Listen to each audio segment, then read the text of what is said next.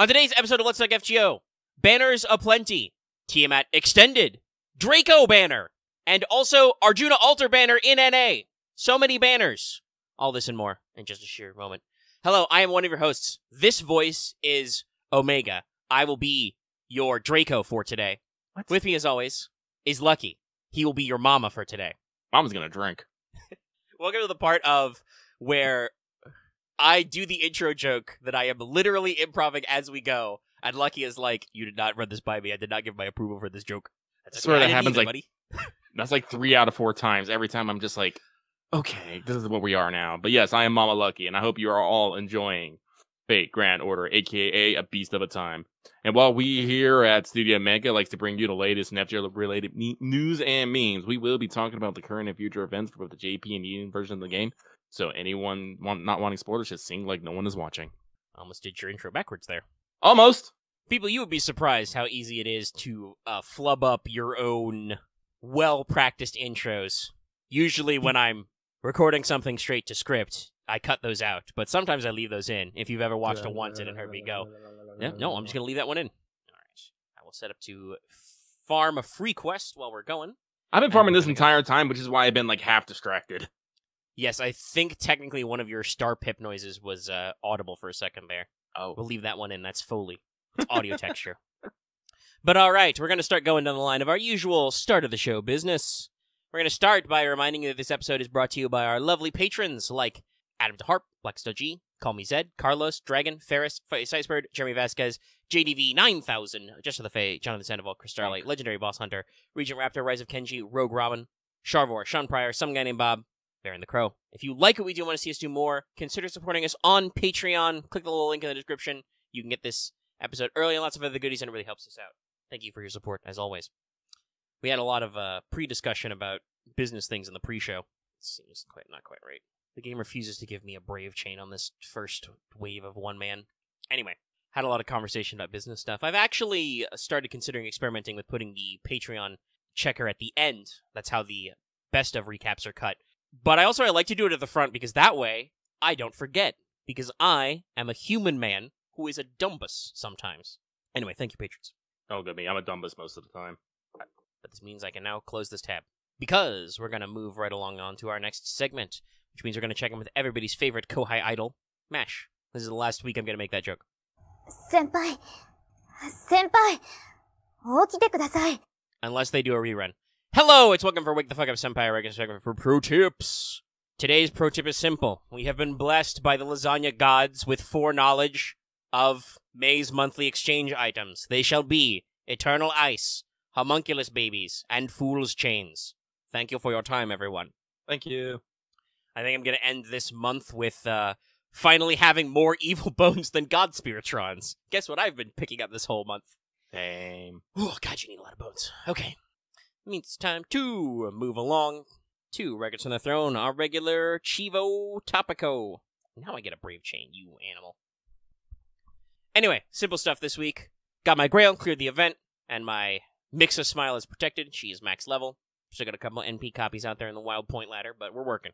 Oh, that's right. They don't have a final ascension for her yet. Her the fucking derp. We'll save that for next week, I guess. People in the future won't be able to tell, but Lucky's working on the thumbnail right now. Right now. If you're curious how we get things done around here. Obviously, you would have already seen the thumbnail, but it doesn't exist right now, which leads to this beautiful state of quantum superpositioning. What does quantum superpositioning even mean? Do you actually want me to explain it? Because it is a little complicated. Yes, but no. Maybe later. The short version is, do you understand how Schrodinger's cat works? Yes. That's quantum superpositioning. Oh, okay. All right, good. You got the thought experiment. All right. Anyway, there's a blue line of text in my records. There is a blue line. Sorry, let me click back over here. So, on my end, it's pretty much the same. Grail get, and I got my mix at the NP5, as last week she had already been level 80, so patchy for that. Yeah, you were able to really streamline that point laddering. Yeah, I know you mentioned this in your notes later, but, like, I don't know. I think I'm able to brain dead some things easier than other people. I saw a lot of people complaining about the 3-point ladder. I'm just like, I don't know why it's kind of too complicated. I just do one that's the two of them, and then I just switch to one that's the other one, and then that's it. Yeah, I don't actually think it's, like, too complicated. Even I could spoil my note. It says it's kind of easy to no-brain farm. It is still extra work to swap back and forth, and Lucky is blessed by having a lot of extra K-scopes, which makes it very strong. True, actually. Now that you mention it, yes. There are some things I just go burr on. That gets through the additional startup phase, which, makes it go through. And for instance, Axe is talking about how once you hit the 500k area, you unlock all the best nodes, so it gets easier. That's the, cusp I'm at just now. I've, just unlocked those nodes in the last couple days here, and I'm working on them to round out the points. So it's a little awkward, but there's a few to work through. Yes, I'm doing a double Castoria Lil Vinci node right the fuck now, actually. Yum. Lucky's running, One of my points ladders was definitely hamstringed by the best node for it, though, being a Rider one. And hey, guess who the only bonus assassin is for this? It's Shootin, who is a limited SSR assassin. And therefore, I still don't have one. Anyway. Lucky is running the tried and true Summer Sashi, Castoria, and Tamamo. So. Yes, Serenity's not an AoE. It takes a long time to kiss everybody to death. That's okay, we got around it. Well, that's a summer axe. I don't have those. I consider myself blessed that I have a pretty decent summer Mave, who's really helped my ass out in this event a lot. Axe, do you not know that Mega has no AoE assassins? It's very bad. When I decided to brute force that node, I put my fucking Grailed Python in there. I'm just like, fuck it. Who needs event bonus? Let's go.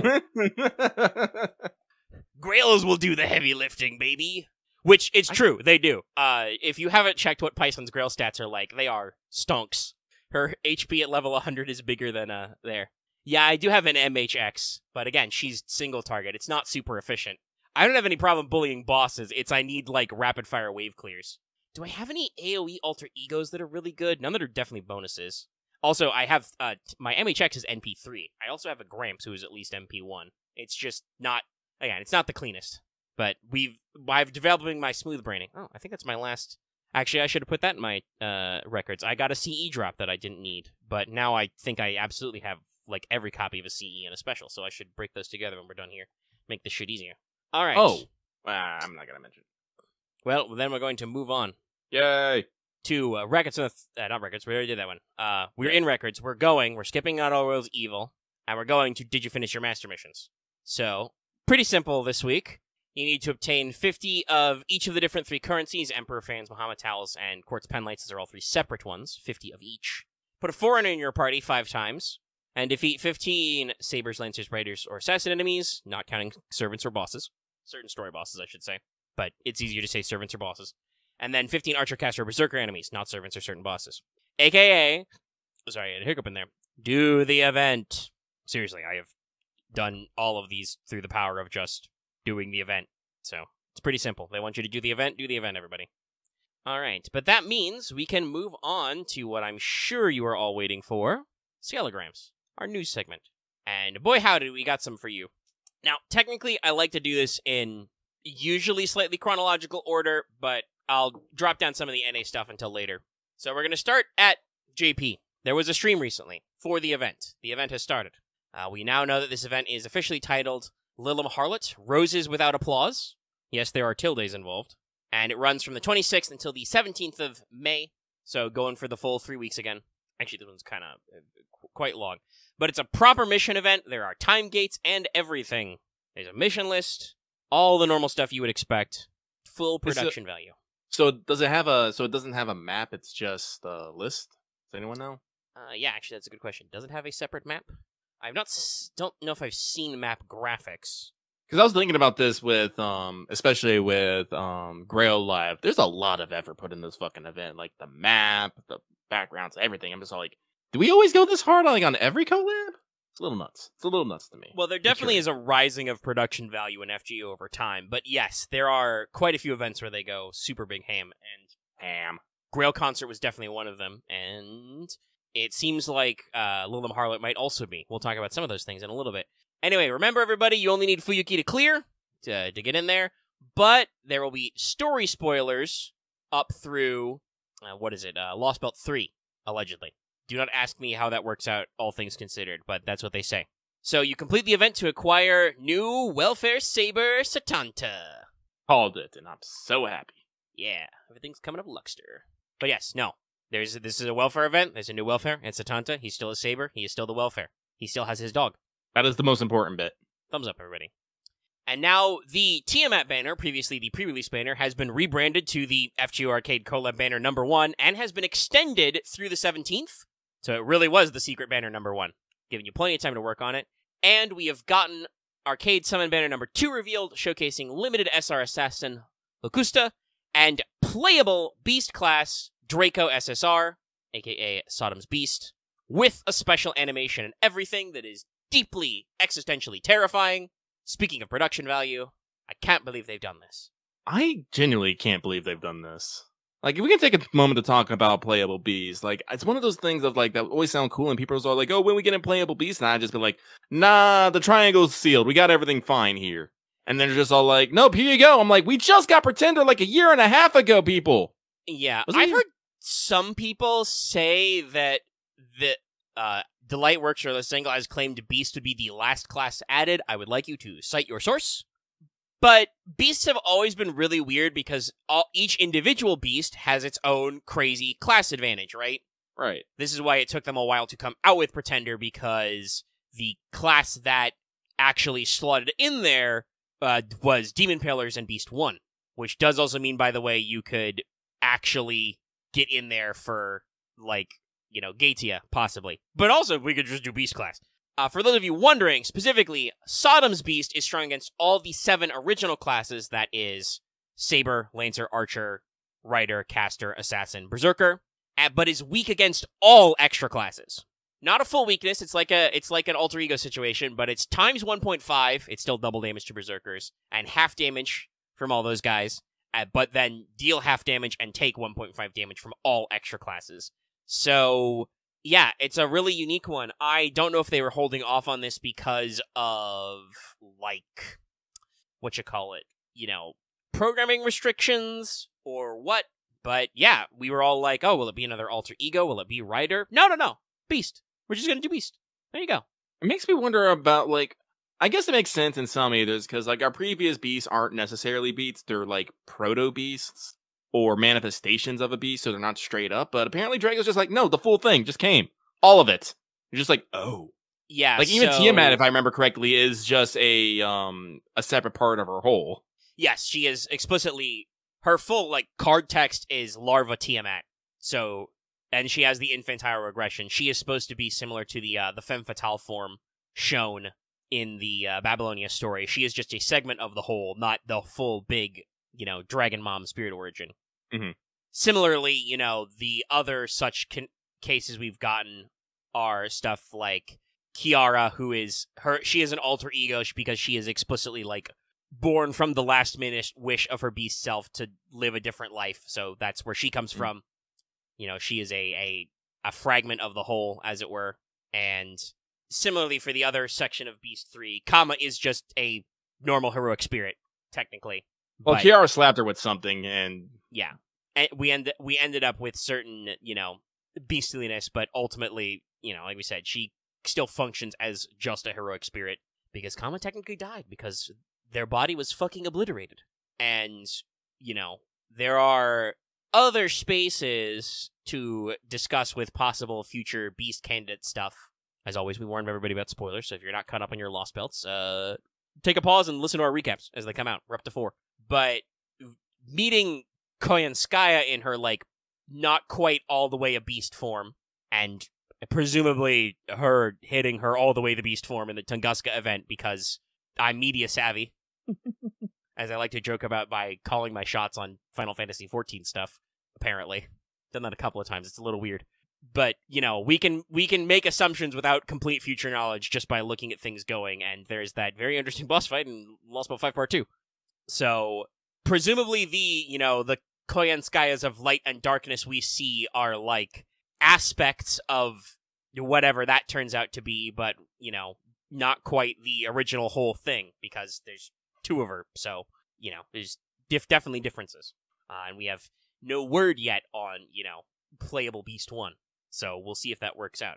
And hell, I know there were there were a lot of people, thinking thoughts and maybe even spreading rumors about certain characters from Lost Belt 7 and suspicions. This does pave the way for just straight up playable Olga Mary as Beast 7. I don't know if such a thing will occur. And also, straight up just, Beast Gatia. Yeah. We've kind of talked back and forth about what that would be. I personally think because the way the class triangle works out, it would be funny to have Pretender Gatia as, King of Humans, because he still looks roughly identical to Romania's Solomon. It's not quite the same. He's got, different eyes and wears his hair a little differently. But when we saw him last in Lost Belt 5, he was mostly Roman-ish. So, that would be kind of interesting and work out to see how that shakes, but we will see. Because, Tiamat obviously went with the alter ego system and so on and so forth. So, this is just really interesting. Also, I mean, given the animation, it's no surprise considering that Ordeal Call, the upcoming story block, is supposed to be involving extra classes that I maybe see the reason why. We're really stretching the summon system out, y'all. And it's if you haven't seen the animation, I don't think it's a spoiler to look at it. Go watch the animation. It's spooky. They fucking kill the lights. It's very dramatic. Yeah, no, when the circles just go out, it's just one of those moments of, oh. Boo. And you're like, what? Man, talk about your gut check. Like, it's like they took the fucking Kiara hijacks BB's spirit origin to the next level. You already thought that was a gotcha. This is like, nah, we're gonna step it the fuck up. It's like Draco hijacked the new. Like, you're not trying to summon her. She's just like, no, I appear now. And speaking of Draco, her Ascension images and sprites seem to be story-locked once again. The only ones you can access right now are number 1 and number 2. You can obviously ascend her the whole way, but you can't see some of the stuff until you get further. I believe Doman is the same way. So, there's certain limitations in place, which is really interesting. Also, yes, people have pointed this out earlier in our chat, but I'll bring it up now. For her trait effects, the first 2 ascensions are at least hard-coded to be the childlike servant, but that's only the first 2 ascensions. There's code gaps that it's like a per ascension flag, not a generic flag. So it seems like she will be joining the number of servants who have different traits depending on what ascension they're in. Also, funnily enough, she is an animal traits servant, so is useful in Tunguska, which is a main interlude. And also has synergy with Koyanskaya. Though, funnily enough, I believe her append skill is Anti-Caster. We couldn't possibly be upset about something. Also, by the way, FGO once again continues to stay in the number 1 slot over, newly released Honkai Star Rail and, other major things. I believe Nikkei's having a really huge banner right now. Yeah, Nikkei's number 2 right now, if I remember that graphic correctly. Star Rail, I think, is number 3. I'm hearing people are not as hot on Star Rail as we thought. No! Legendary, get rid of it! Send it back! Send it back! I do not need emotional damage! Dorothy is getting those numbers. I spent my entire stash on her, and I only got 2 copies. Oof. No, I will not report this to Discord's trusted safety team. I'm just removing it from the Yes, report it for causing emotional damage. I wonder if they actually get those reports. It's an all or nothing report flag. Aw, gay. Yeah, I won't go there. All right. But yeah, there's a lot of stuff going on. I think something was going on with Dokkan Battle as well, the DBZ one, and FGO's being big hype, and obviously continues to be big hype. I've talked about this, but again, it's obviously slated, for where I am. But I want to say that I have seen, much like I saw Tiamat trending all through last week, I have seen Draco trending for the last couple of days, which seems to be the way to do it. Because, again, the servant's name is Saddam's Beast / Draco. In battle, that is shortened to Draco, just like Larva Tiamat is shortened to Tiamat. So Draco seems like it's the official shortening. But yeah, no, fucking wild. There's so much here. Just technically the idea that it is coded into the game that there is now a gold symbol version of Beast that you can actually just summon, and that it seems like it is correctly coded to have the Beast's unique, class strengths and weaknesses. Wild. Yeah, it's pretty crazy. And we'll talk about it later after mailbag, as we usually do. Or you can jump to the timecodes now if you really feel like it. But, make sure to come back and watch the rest of the news. But they're not skimping either. They created an entirely different SSR unit who does. I think we were talking about this last time. Like, will Tiamat and Draco compete? No, they have managed to design them completely different niches. It is really interesting. But also, hey, Locusta. Yeah, this was my actual shock. I mean, I'm pretty sure everyone and their mother called that Draco was going to show up. I mean, they had Sakatange at the fucking... Yeah. The street. But we all knew. We all knew. So, and like I said, I held him with my heart of hearts that, no, that's a good one. That's a good one. And I had in my heart of hearts that Setanta would show up. But Locusta, I was all like, hey, it's Nero's BFF! Yeah. They went for a slightly different style than I would have thought. Yeah. But still going for that, the evil best friend Gremlin energy. Yeah! Yes, I did combine Gremlin and energy there. Gremlin energy. No, first of all, because that's not how Agrippina looks. There's like concept art of Nero's mom out there for like extra and stuff. Basically, it's like, imagine Nero, but with really long hair and somehow even bigger tits. No, I think Axe means in their roles in Nero's life. Oh, yeah. They're a little different. But, I mean, Agrippina employed Locusta first. But yes, no, there's a Fanservant Friday of Locusta, and honestly, we'll talk about it again later, but their design for this servant is pretty on the notes for where I was thinking of taking this anyway. They do end up, I'm not going to say it's incorrect, because in the actual history, Locusta is very focused on mushrooms. Poison mushrooms are a really easy source of poison. I personally think the actual, like, individual story of the feather that killed the previous emperor, I forget which one it was. Was it Claudius? Might have been Claudius. One of those fancy pants ones, the ones you know the name of. He was allegedly killed with a poisoned feather arranged by Locusta. The feather was poisoned, so that because it was the vomiting aid for when you got poisoned normally. It was a double poisoning. This one is much more focused on mushrooms in general, but I suspect that's because it makes for a lot of meme energy. My first thought when I saw this little short, speaking of shorts and doing good work, FGO kills it with their little shorts scheme they do for servants now. They've really got on top of that multimedia push. But when I first saw it, I was like, is this like, Nasu's self-insert? Because, chat, if you don't know, there's a pun there. Nasu's name, I'm reasonably certain the characters aren't the same as Mushroom, but Kinoko, as in Kinoko Nasu, is phonetically the same as Mushroom. So, this is where all the jokes about Nasu being a mushroom come from, and also probably why Locusta is so super heavy on the mushroom energy, but it's still appropriate.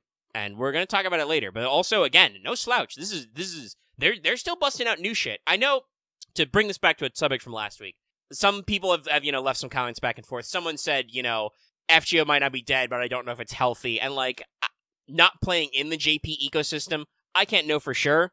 But also, I would argue a decent number of JP players in English can't know either, because as strongly evidenced by the fact that, Apple Marketplace and Google Play and shit are really trying to cut people who are not in the appropriate market for, taxes and billing out. They're not necessarily the intended audience either. If there's some actual, you live in Japan JP players out there listening to this show somehow, first of all, hi, hello. But second of all, if you could give your opinion on that, I would love to hear it straight from the source. Almost said the horse's mouth, but even though while that's a common English idiom, that might be slightly unfathering.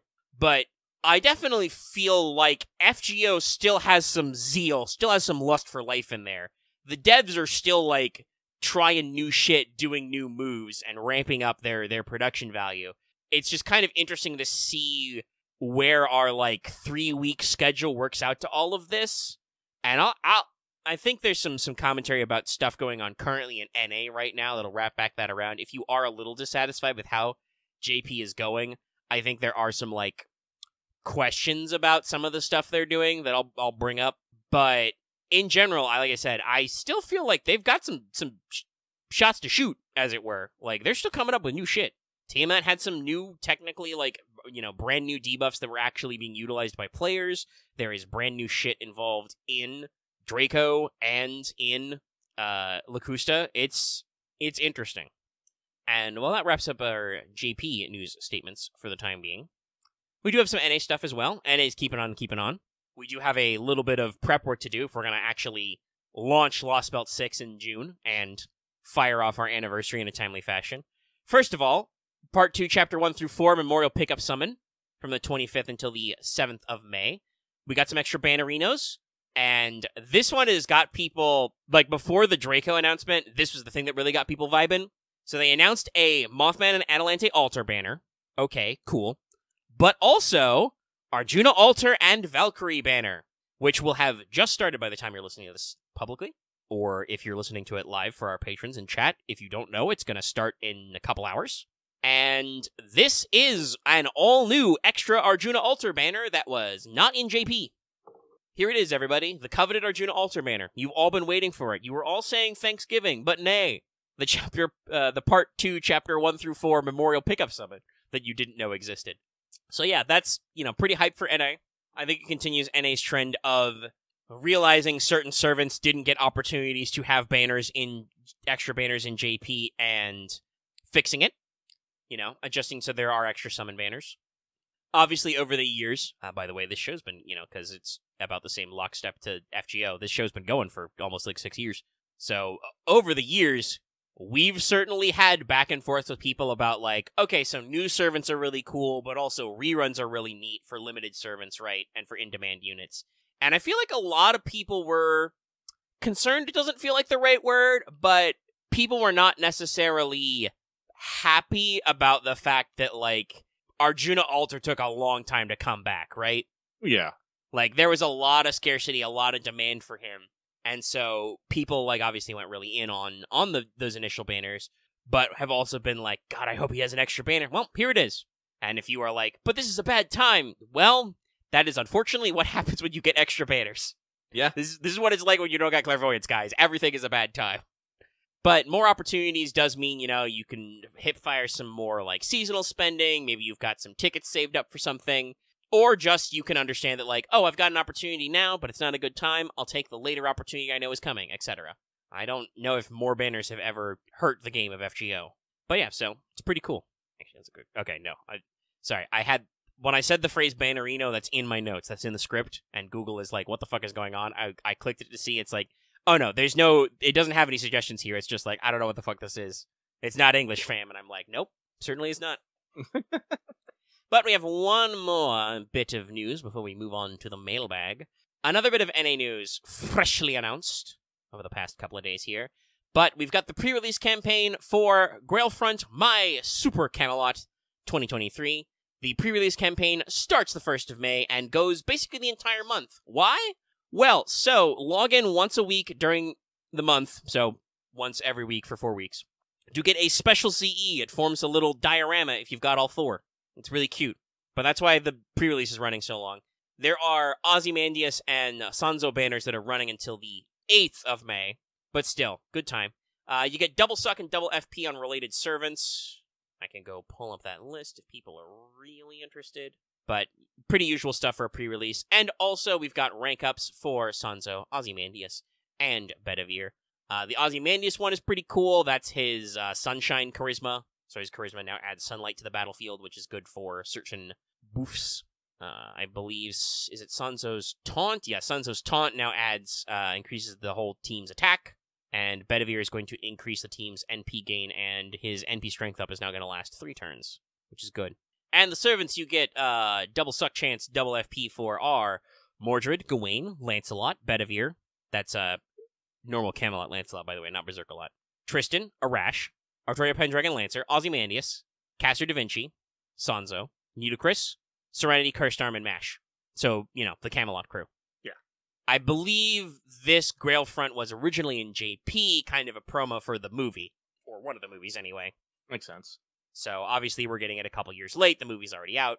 Both movies are already out, actually. But, it still works out, and it's got some buffs to it, so it's well appreciated. And got some time for it. Those will be pretty neat for that Bedivere one. It was for movie too, yes, okay. And obviously, like I said, that Oz one is helpful for certain strategies. And yeah, so it looks like indeedy we are going to roll right into Grail Front after we finish the Grail Concert, as predicted. No content droughts for us. It still, I believe, leaves us wondering... Yeah, I don't have an Oz either, actually. It's funny how that works. Ozymandias is permanent, right? Yeah, he hasn't spooked me, even though I got fucking spooked by regular writer Maeve. Admittedly, it was during a Valentine's banner, which is why she was in there all along. But, it's still weird. It was not Maeve's rate-up day. But yeah, so keep your eyeballs peeled for that one. There will probably not be a, big boy full pregame for the Grail Front. It's just, daily maps and stuff. You can figure it out, y'all. You'll be all right. And we'll go from there. But that's all of our news. That's all of our news. Right on. Then Lucky will take control of this, and we will move straight on into this week's Let's Talk FGO mailbag, the segment where we read what you have to say and comment accordingly. This week we have a healthy 15. I'm glad to see people putting stuff in. People must have thoughts and feelings they must want to share with us, and which we are going to share with you. So without further ado, let us get started. I bet half of them are going to be all like, what do you think about Beast Class? Well, let's see here. So, this first one comes from professional idol servant producer. Question: the Mad Lads little single did it. The Beast class exists as a playable class container now, and it is. With that in my mind, the question is: do y'all think we'll see Gatia as an anniversary or New Year's servants, or you think they'll hold off for some story release? P.S. Am I the only one that cried at the end of this event with Mash's inner monologue to Roman, or was someone just cutting onions? Either way, this event was really great. I'll answer the PS first. Lucky definitely shed like several tears over this event at different points, but Lucky cries when he gets emotional. It's very soulful, very heartfelt. Yes. Lucky cries if he thinks of a cool scene in his head, so Lucky crying is not anything that particularly poignant. Lucky and I are like the red only blue only, but for crying. I really basically is. never cry. Lucky cries a lot. Together, we make an average amount of crying. The bell curve. The bell curve. But on the first one, we already kind of talked about this. With the base class now existing, it definitely is possible, but as Mega said earlier, I think it'd be more interesting to have Gatia as a pretender. But Gatia would definitely is one of those. I personally feel he's definitely in that New Year's or anniversary slot. He's just gonna, but he'll probably like show up at some story, and people are like, "He's there!" They're gonna fucking Leonardo DiCaprio point at the screen. And yeah, then he's not gonna get a banner, and people are gonna be like, "What the fuck?" And then New Year's comes around, and everyone's gonna be like, "Oh!" And then FGO will scroll to number 1. I wonder if that's what they do. I wonder if they're actually holding off on servants because we're like, all right, we need an income boost right now. No, I feel like they have their scheduling way too far out. It's just. Well, no. I mean, they track when people are more likely going to spend. It's like, all right, they're going to spend at summer, maybe anniversary, and maybe at a story release. I don't know. What I'm That's saying. true. Right They have now. a lot of back-end data. Back-end data. But yeah, so historically, I think Gatia definitely fits the mold of what we do for anniversaries and New Year's, right? Most of those are usually pretty heavily, story-related servants. Obviously, New Year's has a couple of breakouts, Hokusai was never, like, super, super important to the story, but still has been involved in a few things. Has been a strongly recurring character, at least. And yeah, I could totally see it happening. Probably more around a New Year's, I'd imagine, than an anniversary. But it could really be either. I'm just thinking of, like, the parallels with, Temple of Time. On the other hand, parallels with Temple of Time means I could also see him as a big story release out of nowhere, just like Merlin. I think it depends on if the mysterious doctor from Chaldea has been doing anything lately, because I feel like that's not the pet theory a lot of people have been chasing since Lost Belt 5.5. 5 Part 1, technically, actually. When we actually, see him on screen for a little bit, and then he's like, all right, bye, good luck with this shit. So I guess we'll have to see if his cameos keep persisting. It would be very funny if they somehow make President of the Universe Yu Ogomeri playable before Gatia. It's a real case of last firsting, everybody. So I think that's enough of that, and let us move on, I suppose. This next one comes from Mesrick, who says, Kukulane is by far my favorite Fate character, and Berserker Isle during Grail Life. I heard people say he could potentially manifest as any of the non-extra servant classes. What do you think a conceptual new Coup servant would look like? I mean, off the top of my head, I don't really think of a fucking Saber Coup or a Assassin Coup. But there definitely could be a Rider Coup. During the Ulster cycle, Kukulane was a charioteer, and he did have 2 famous horses. I don't know their team names off the top of my head, but I just know it's basically translated to Grey Horse and Black Horse. As you do. Yeah, as you do. Apparently they were gifts from the Morrigan, who is a peak Celtic badass goddess.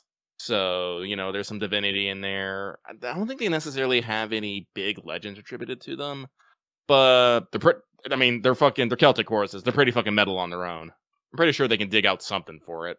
I mean, they've got a name, and that gives them a basis for, like, it's the two horses and the chariot. They can work something out. They can work something out.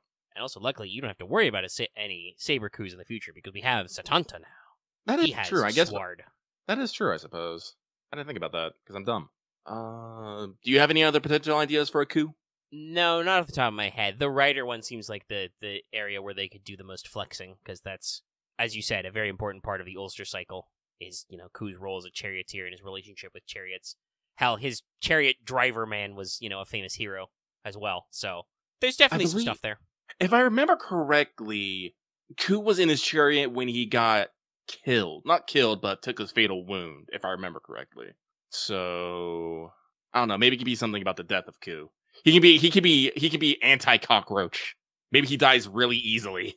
The glass cannon Ku. Yeah. Glass cannon Ku. That could be interesting. But what? I'd have to look that up. Remember, Lucky's been studying on such things, but I can't. Like I said, I'm not really good at remembering it all.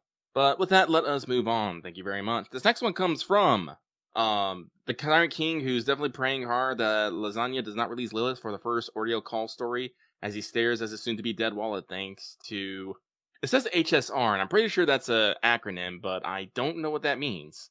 HSR now with LB6 music in the background. Oh, Honkai Star Rail, But they say, question, hey, Lucky Omega, with Lasingo breaking probably the biggest meme of them all and making Beast class playable, so do you think we'll get costume for our former Beast later down the line? Also, with each Beast class having their own parameters, do you think Gatia and Uogo will have? That's it for me, sending good vibes your way, and hope you have a great evening. I mean, I would hope that we maybe get the old beast forms as costumes. That'd be pretty sick. Pretty interesting. We've got, I believe they are unused story sprites right now, so we could swing that for like Kama and Kiara and stuff. Just wiggle room. We'll have some thoughts about it. Also, we don't know when they're gonna release the first audio call story. Like LB7 was only started this month. There's probably still at least a few months before they're even gonna be like. Yeah, let's see. LB7 was super delayed, but technically that was the end of the year's story. So there should still be a story release a little before. Probably they want to aim for a little before anniversary so they can get those GSSR bucks, but we'll see. We'll see. I feel like much like the anniversary and the New Year's itself, they like to tentpole at least two. All right, okay, they did say late spring. Okay, well then we're hoping. Oh Jesus, you're fucked. That would actually, well, that might actually work out with the collab, but that would probably have to be sometime next month then, technically. But still, yeah. I also, yes, somebody brought this up in chat. If you're talking about what the actual class saying, if Gatia was a beast class, that's all the demon pillars, which is, it's not quite, but it's basically the pretender line with added, spiciness versus rulers and avengers. But it's mostly, knight class go down, cavalry class go up, and his nega skill. Gosh, which one was it called? Was it just nega hero? It would probably just be basically give him a passive NP damage resistance, which would be very fun as a playable unit, like a passive 20% less damage from NPs or something. Hell, honestly, NPs are such an overkill. You could probably make it 40 or 50%, and it still wouldn't matter. But just give him a little bit of that. And I don't know if we have a firm enough grasp in NA about what Olga does, so I think we'll put a pin in that one, maybe. Hold off on that, eh? Yeah. But also, yes, please give me some space between. I will say, give me some space between fucking Draco, Tiamat, and Lilith. I'm still pretty sure that's Lilith.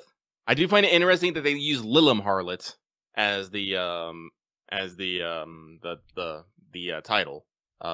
So who knows? That means it's in their oeuvre. If people do not know, Lilim is usually what is referred to as a child of Lilith. Because Lilith is one of the ye old fabled mother of monsters. Yeah, and it's where we get a lot of syncretism with succubi and whatnot from. So let us move on, though. Clap, clap, clap, clap, clap, clap, clap. This next one comes from Moon is baking a macadamia cake. Oh, I hope that's going well with you. But they say, hello there, Lucky Omega. Hope you're doing well. Are there any nuts you'd like to snack on? Recently started trying pecans, and I've been loving them. My go-to are cashews and sunflower seeds. Are you a nut guy, Omega? Not hugely, but I've kind of turned around on some. Speaking of pecans, it's something we do in this house occasionally. It's just, oven roast pecan with a little bit of butter and salt. That's pretty good. I also do actually eat peanuts, but that's slightly different. We're not even going to get into the what's a legume discussion here. I think at the top of my list is probably cashews. I like cashews, especially if they're like honey roasted. Honey roasted cashews are a thing. After that, I'm not sure. Actually, I can't even remember all my nuts now. I just remember cashews. And there's macadamia nuts, but macadamia nuts are expensive. Can't buy a lot of those. There's hazelnut, Brazil nut. I don't think I've actually had just raw hazelnuts, and I've never had a Brazilian nut. Yeah, I don't know Peanuts. if I've ever actually had hazelnut. Obviously, stuff is hazelnut flavored, but Yeah. Pecans are good. Pecans are the nut of my youth. Like when I was young and lived in Texas, there was this abandoned church not too far from where I lived that had the biggest pecan tree that I'd ever fucking seen. And every year when they dropped, I would go with my mom we get like as many bags as we can carry, and we would just load up on pecans and we go home and crack them. you eat the nut straight from the tree. Yeah, no.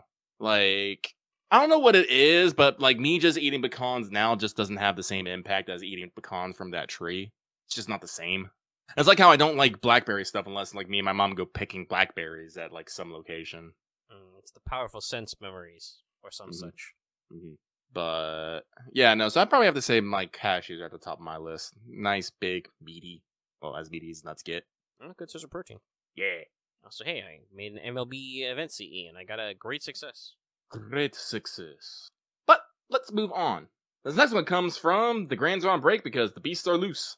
Hey, Lucky and Meg, hope your week has been going well. Who knew the round table was such a potent catalyst that it summons even beasts now? Anyway, my question for you this week is, do prune branches know when they are pruned by the pruning theoretical phenomenon, and what instances? And in instances where humans travel to other planets, like Gilgamesh does to Hakano in that one route, does science become mystery again on other planets? Or does science intrinsically lower mystery whatever it touches? And you just good spring vibes, and remember that the Angry Mango has extra bonus damage against beast class like Tiamat. So we had a bunch of anti-beasts at home all along.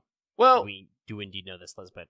But, what I was gonna say, things outside the rules of man are not governed by the rules of man, I will say. Yeah, that's the best way to look at it. Yeah. Once, especially with Hakano and Gilgamesh and that one extra route, Gilgamesh is Hakano's service and that's what's powering him, but that's all that's powering him at that point.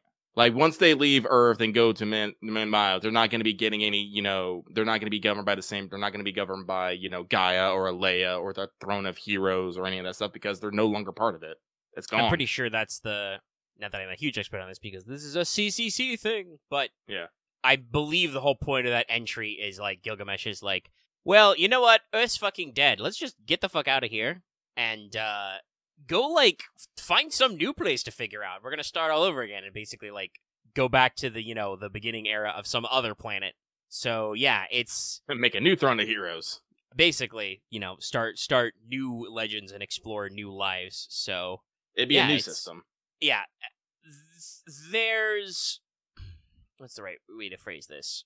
So, I think the idea that, observation, categorization, etc. slowly degrades mystery. That's not universal because obviously, humans have designed, systems to explain things that were full of mystery anyway.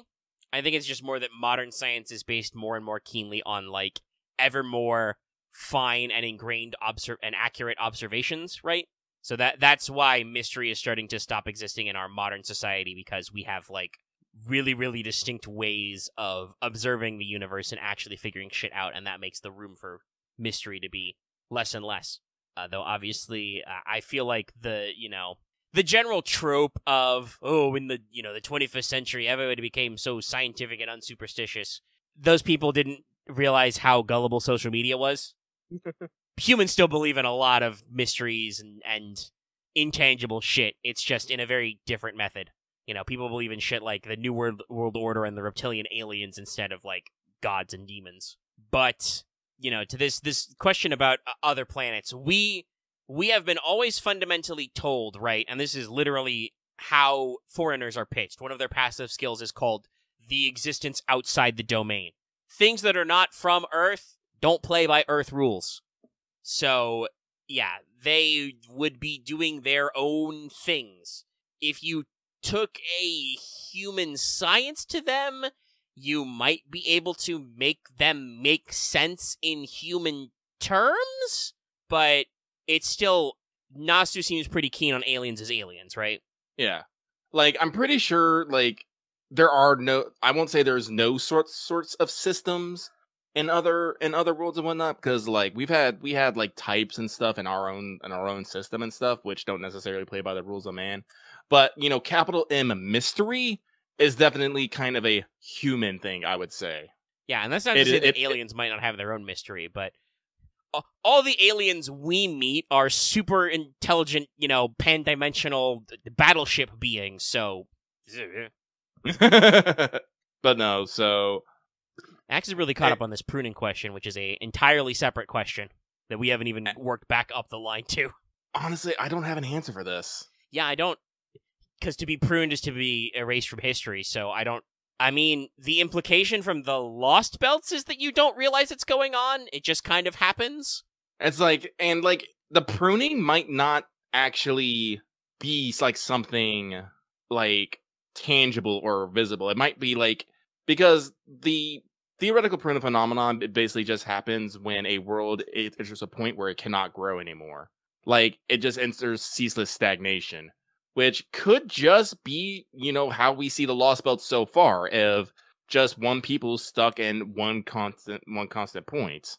Like, they could just be living out eternity just doing that, or they could just be frozen in time. I don't think there's like a tactical nuke that goes off on these pruning phenomenons. They just either continue ad infinitum, nothing changing, or just freeze in time. The best guess we get is that it's basically like when the timeline reaches QTL, quantum time lock time, that seems to be a point where we just click and then it's off. So, you know, there's definitely like some axioms there. But we don't know the exact nature because, again, we don't actually get to see a pruned timeline in the normal sense. The Lost Belts are unique special cases. Each one of them is, you know, simulated after they would have hit the split point where their different step starts by the tree. So there's a lot of unanswered questions here. You're thinking way too macro scale about this. Yeah. We also don't have... This is the Fermi paradox. We don't have proof that there's aliens out there. That there's civilizations of normal people in other galaxies. I would like to reiterate. Every alien you've ever actually seen in the Nasuverse is of the, like, eldritch, unknowable giant form. And that may actually be, in the realm of the Nasuverse, the optimal way to have your civilization, because that means you take up more information, or less information, I should say, in the great cosmic computer. Yeah? So? What the fuck you say they come from somewhere? Yeah, Velber come from somewhere. There's more of them out there. Yeah, but also, they're, like I said, the Olympians of Velber are giant eldritch super beings. Technically, the Olympians came from a different timeline, I think, is how I understood that. But still, like, they're aliens. They came from a different place. And their timeline was fuckled. When we, you know, run into all the types, those are just giant aliens of, like, our solar system. Whatever the alien god is, and the other, like, demon god foreigner beings, you know, are the elder gods, the outer gods behind foreigners are pitched as, like, existences that are so alien they can't even overlap with the realm of man without some sort of adjustment. So, yeah, there's no evidence other than, I think, that Gilgamesh ending that there are just, like, blue humans out there chilling, living their own lives, you know?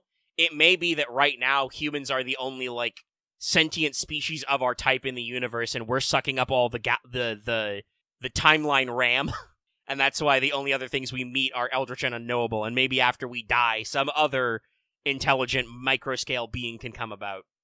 But that does seem to be only a limit for our universe. The Servant universe seems very different, for instance. So, I don't know. Yeah, multiverse theory is real. Not just multiple timelines, but multiple universes. So, I personally try not to be too bothered about any of this stuff, because when you start talking about macro scale shit with science fiction, and even with real life, as, you know, you'll always be seeing stories like, physicist believes multiple universes are super real and possibly observable, and I'm like, cool, tell me when that means something. When you figure out what that does practically, let me know. Otherwise, don't call me. Miss me with that shit. I don't need to deal with that shit. It's like fucking simulation theory, which is also existentially terrifying, but also could possibly be applied to Fate because it is actually also a simulation. You know, because it's not real. It's made up by authors. It's fictional. Fiction. Anyway, let's keep going. This next one comes from Mastering Now wondering how Lysango is gonna justify a Beast Artoria in their quest to put her in every class. I mean, fair, but we still got a fucking backlist. Question. Oh, wait, hold that thought. Excuse me. Question. Hello, Lucky and Omega. That's a period. There was no question here. More question for Omega, since Lucky indicated he tries to avoid future story info as much as possible. But have you ever been completely blindsided Have you ever been completely blindsided by something upon reading the story in spite of 2 years feature site and it enjoys? Speaking for myself, I had no idea Mixa had sprite work for a powered up version that is unplayable at the time at this writing rate. Figuring that's ultimately going to be a Sentient or a Double X alter either in Summer or Saber Wars 3 event. I mean, on this point in particular, no, I was blindsided as well because guess what? Like, Lucky doesn't consider like servant info spoilers. Usually it's much more story related things. But no, we'll talk about this later. But no, when I saw that, I was just like, what the fuck? And I'm like scrolling through things trying to see if like, is there a costume unlock somewhere? Yeah, no, is not. Yeah, we'll have commentary more about that about the event itself when we talk about our final thoughts. But yeah, that was another one that I was like, what? Where did this come from? Because obviously the internet likes its super clickbait screenshots, and I've seen and heard stuff. But I mean, to answer this question, I would actually, I know I'm shilling the best of comps, but actually do go listen to those because this is a lot of what our discussions are about. Because our future site is weird, you know, mostly it's just promo materials, so obviously whatever FGO itself is willing to admit to the public, and then just story impressions. There have been a few story instances where I have been just straight up confused or misled or just nobody could come on a consensus what the story actually was, like what characters were doing where, either because people are speed translating or they think they can get away with something wrong as just a joke or they're trying to push some kind of narrative. I don't know. But like talking about, I think Lost Belt 3s and 4s, for instance, you know, I was talking about how I was vaguely aware of story beats, but there was still stuff that was like really unclear. Like in 3, I think I understood, you know, some of the memes about Spartacus jumping already, because that's like a story CG and stuff, and I knew Spartacus would be involved in the event. And obviously, against gravity. Yes, and obviously, you know, Qin Shi Huang is the summonable servant, but I feel like there was a lot of like mistranslation and misinformation about what the order was. Like, so many people must have had some kind of weird agenda about Python being a true ancestor or not a true ancestor, or just as usual, the script could have been written really ambiguously in Japanese, and then when they localized it, they hammered it all out, and were just like, she is an elemental. It's like a true ancestor, but don't care about the proper nouns. Anyway, but like, that's usually where stuff is like, oh, so that's how this works kind of a thing, you know? And there's still some big moments. I think like a lot of Lost Belt 4 was kind of a surprise to me because, you know, with the promo materials and the CMs and shit, I was like, who is Dark Neja? Who is Gyaru Neja? I don't understand this. All I knew is that Super Karna and Super Arjuna fight. That's all I got. And that's, you know, like literally the second to last thing that happens. So there are definitely moments, you know, where I'm like, what? I feel like, though, event stories are almost easier for this to happen in because those don't get as much coverage and as much dissection as, you know, proper story releases, right? And I still feel like there's a lot of misconceptions and weirdness over the years about Lost Belt 6. I'm gonna hope to actually get straightened the fuck out. Yeah, I'm excited. A lot of stuff happens in this one, so I'm sure there was a lot of compression in the translating. Well, we're gonna find out for sure, but I'm fairly certain I don't know for sure, like maybe it'll come back around and get firmly established, but I feel like a lot of people when Lost Belt 5 Part 2 came out were like, the Barrel's the baby child in Wodami's flashback. No. That kid is dead. It's very sad. But, you know, that was like, whether it was, again, speed translating or people were just looking at sprite sheets or whatever, people are trying to invent a fucking backstory for Beryl that I'm sure we will get something of in the Lost Belt 6 because it's his Lost Belt. I just only hope to God they don't make me feel sympathy for him. Put him in the fucking ground. Shank my boy Wodami in the back, why don't you? shady ass looking ass. But yeah, like there's always these things. So I'm always like, even when I'm reading ahead and have foreknowledge, I'm not really reading ahead because it's usually like whatever spoilers filter through to us in like the first couple of weeks, right? So nobody knows anything when that happens. I mean, like I said, if they do wrap that around, sorry, Axe is saying something in chat. If they do wrap that around, that'll be a Lost Boat 6 thing, but that is absolutely not what the script implies. Oh yeah, right. Sorry. Legendary just reminded me. Yeah, I think I remember that fake spoiler that Raiko and Shuten fused to make Ibuki, which is not remotely like what happens. All three of those characters coexist in 5.5. Anyway, Lucky was moving us on. We will now move on. We are moving on. And we move on to... I look down and I whisper, "Come in." Excuse me. Dear Lucky and Maggie, I enjoy your content and look forward to your show each week. Well, thank you. I have had a thought for the Evocation Festival. I think the series of events would be the best time for our dear Kohai to be able to get her coins to append her skills. What do you think? That is it for me. Have a great week and good rolls. Same to you, my dude. Listen, I just want Mash to get all of her stuff. More MPs, more bond, her coins. She is very underappreciated, I feel, mechanically. I think she goes back... I know for a fact, in 6, by clearing Lost Boat 6, we will finally be able to go back to regular-ass Mash and story. How exactly? Not sure, but you'll be able to, like, not be forced to pick the Ortonax mode in story content. And I think she gets to go to NP5 as well? I'm not sure. Know. I hope so, yes. Don't actually sell me. Yeah, we'll figure it out. And I think somebody said last time... Oh, well, okay. I don't know if this is a spoiler or not, but everyone plug your ears.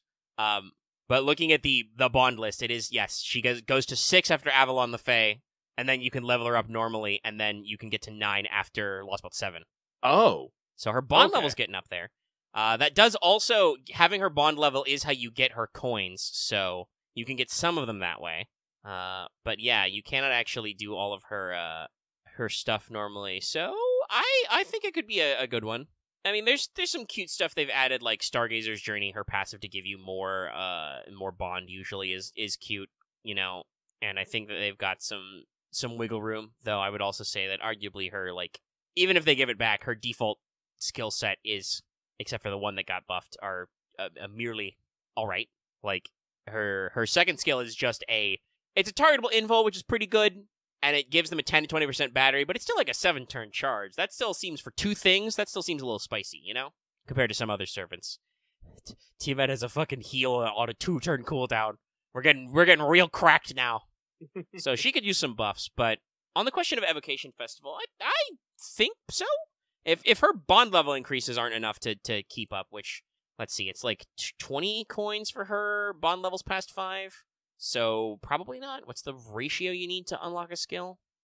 I don't remember about exactly what you need to unlock your append skills. But that might not be enough, so if it isn't, then yeah, I could definitely see them adding in, like, an Evocation Festival. That said, I think they usually save these kind of things for story events, though. That's usually how Mash buffs go. I have nothing further to add to this, so let us move on. So, this next one comes from Emiyachi no Kyo no Gohan collab Win. I actually just got Volume 4, like, a couple of weeks ago, because during, like, the whole COVID thing, they had to, like, super delay it over here. I finally got it, and it is the good shit. I mean, collab, yes, but real talk, UFO Table, I know you're hard at work doing, like, Demon Slayer and all that stuff, but where's my Season 2 of that? Give me my Season 2 of today's menu with Emiya family. I'll fund it my fucking self. I swear to God I will. I'll kickstart that shit. You know you want it. This is where Lucky gets the bill from an animation production committee. Probably. But they go on to say, "Yo, Lucky and Omega. Hope you guys are doing well and mentally, read as financially, prepped for Gacha Hell in a few months. I'm apprehensive calling myself prepared because Gacha is a cruel mistress. For my question, if you had to design a gag service a la Jalter Santa Lily, what would it be? My big ideas are the Big J as a berserker akin to Nightingale. He'd still be a preacher but have that ripped physique from all those Renaissance paintings. The other one is also Berserker Lovecraft, who actually wrote about tentacle hentai, but eventually gets censored down to a horror by an editor for publication. Wow. Let's see, as a joke servant? When I think joke servants, I always think about that special episode that they made. The one that had, like, you know, Rider Diogenes and, what was it, Berserker Plato, Mitochondrial Eve, and a few more. Oh, it was goofier than that. It was Grappler Plato. It was Grappler Plato, that's right. Yeah. The fucking Pendragyrum wheel guy. Mm-hmm. Yeah, those are funny. So it has to be something like that, but just, slightly ridiculous. Ryder Diogenes in his barrel is still hilarious to me. I'm just thinking of assassin Socrates, because he assassinated himself. He constantly asks you questions. Oh, That's a gag about the Socratic method, chat.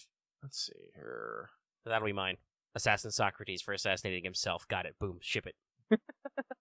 No, I don't think I can think of one on the spot. I don't think my creative juices are into it today. Because creating a joke servant is, creating a servant, which is a gag, and I don't think I'm necessarily good at gags.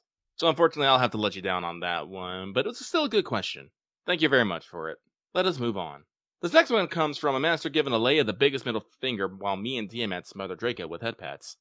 At this point, I don't think, we started this conversation, to start it off with Alea basically giving us carpe diem on servant and just letting us summon whatever. I think we've accidentally stolen her fucking credit card and just ran away with it. We're just constantly ordering fucking mail order servants from, I was about to say Russia, but that was probably not that is not politically correct. But from who knows where, and Alea's just like, no, stop making charges, and we're like, never! Next thing you know, we'll just pull her out of it. Hello, I have summoned the collective unconsciousness. Ta-da! You work for me now. Your job is to kill doors and hands. But they say, hey, look here, Mega. This week is full of surprises and mind blowers with the rival of Queen Draco. I'm really looking forward to the arrival of more beasts. Speaking of which, my question this week is this. What is the function of faux paws? I've been collecting them for a while and I have no idea where to use them. Sending you the good vibes. Wah, wah, wah, wah, wah, wah, wah. And we now must all fear when we hear the phrase. Where faux is the menu to actually use them? It's an enhance. It's an enhance. It's like it's either above or below the thing that you use to do I forgot what they're called now. The things command that you codes? attach to the command codes. I think is it enhance command cards? Is the name? I'll check in a second. I'm in the Actually, middle of a fight now, so I can't. I was at a menu. Hang on, let me see here. Let's see here. So that's command. Yeah, there is a name for a specific menu, and what they do is they increase your okay, he's got it. Okay, so yes, in the it's underneath command card. It's command card enhancements. So it's let me see here. Let me count here. So it's 1, 2, 3, 4, 5, 6, 7. It's 7th from the top. But Omega, you were gonna explain what they did? Yes. So what you use them for is they are used to improve your individual command cards. So you increase your damage with that command card specifically. Oh, gosh. I mean, I don't even know the cap off the top of my head without looking at it, but it's like 50 500. per paw, and it's up to a maximum of 500, yeah. Yeah. So it's really slow because you need a lot for each, because you've got 5 command cards, and you need, 10 of them per card. No, it's 20 per paw. 20 per paw. Yeah, it's even worse, right? So it's not 50. 50 would be great. Where's that quality of life? Yeah, so it's your maximum is 500. You've got 20 per paw. So that means, let me bust up my calculator for some double math. So it's 50. Yeah, you need 25 paws per. Oh, 20 per, yeah. And then for times the 5 paws is 125. And you get 1 a week. So you need 125 paws to max out all 5 command cards on one servant. By the way, it takes 2 million QP per paw. Yeah, that's the other thing. It also still costs QP, and it's a lot. This is why generally nobody remembers to use beast paws. They are not. Someone reminded me, and I'm doing it now. I'm like, let me keep. All my Talamo cards are at 200 now. Yeah, it is not very efficient. It is absolutely just a cute little thing you do for love. But yeah, that's what they do, and that's where you use them.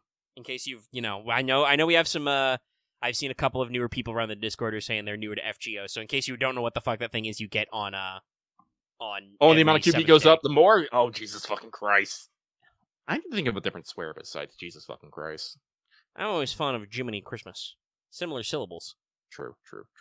But I am one of a few people I've ever heard use the phrase criminy unironically. Make me sound like a Dickens character. I should start using monster mothers and dark fertility goddesses. Sorry, I'm just in existential pain. Somebody copy pasted the chart. So in order to add the full 500 attack for every command card, you need 262,500,000 QP. Oh no, Lucky uses bloody on the reg. Yep. That's one I've definitely stolen. Ooh, Liz Quartz. Liz is Bond 8. Nice. But yeah, this is painful. I I don't know if they've ever, like, actually, like, commented on how the pause system's not super popular. I don't want to call it a failed mechanic, because it does what it does. Yes, that's well over 2 years. That's 2.5 years, I think. Because there's 52 It's one of those weeks in things a that year. really feels like is one of the biggest things that really needs to be addressed in this damn game. Yeah, and obviously, I don't think they intend for you to use it on, like, more than one servant maybe ever, but still, like I said, maybe it should be 50 per. That would, you know, basically have the amount of pause you need. But we'll see, you know. They have occasionally distributed extra pause, so they may come up with other shit to do. They've added other weekly login stuff. We've got an anniversary coming up, you know, maybe they'll fix it. I can. Careful. Safe. Safe. That is enough. I was trying to... That pause there, chat, that you probably didn't hear because I'll edit it out, is, like... I was trying to remember what the gesture for baseball safe is. Even though I know you can't see it. Isn't it like you cross your hands in front of you, then you just spread them out to the side? Yeah, I think it's you basically wave over the plate, like, the plate is clean, or something. I am not a baseball guy, okay? We actually have quite a few baseball and wrestling guys in our Discord, I've realized. Well, not a few, but there's guys who talk about it. Yeah. Now, you want me to signal that the kick is good? I know how to do that. I've watched a hand egg in my time. Anyway, we still got more mailbag. Yeah! Not that I'm, like, super concerned about the length of the show, because, I have been editing our fucking Lost Belt stuff. Those episodes are usually, like, 5 hours. I'm up to 2 a.m., and I'm cutting 2 hours out of them out. So this is fucking child's play, baby. Mm-hmm. But we do want to make sure to get to all your lovely mailbag responses. Yee. When did I start going yee? Is that because I just started typing it in chat? Like, I don't say, like, yes or yeah anymore, like, in chat. I just go yee. Y-E. That's it. Is it because of, like, the shark vine meme? Yes, that's what it is. Yeah, I knew it was a meme you absorbed. I think I say that because it got repeated in Dragon Ball Abridged. There's a joke where, like, is it because, you know, they're talking to Yajirobe, and it's like, is it because you're fat? Yee. That's where I got mine from. Yeah, no, like, the shark, yeah.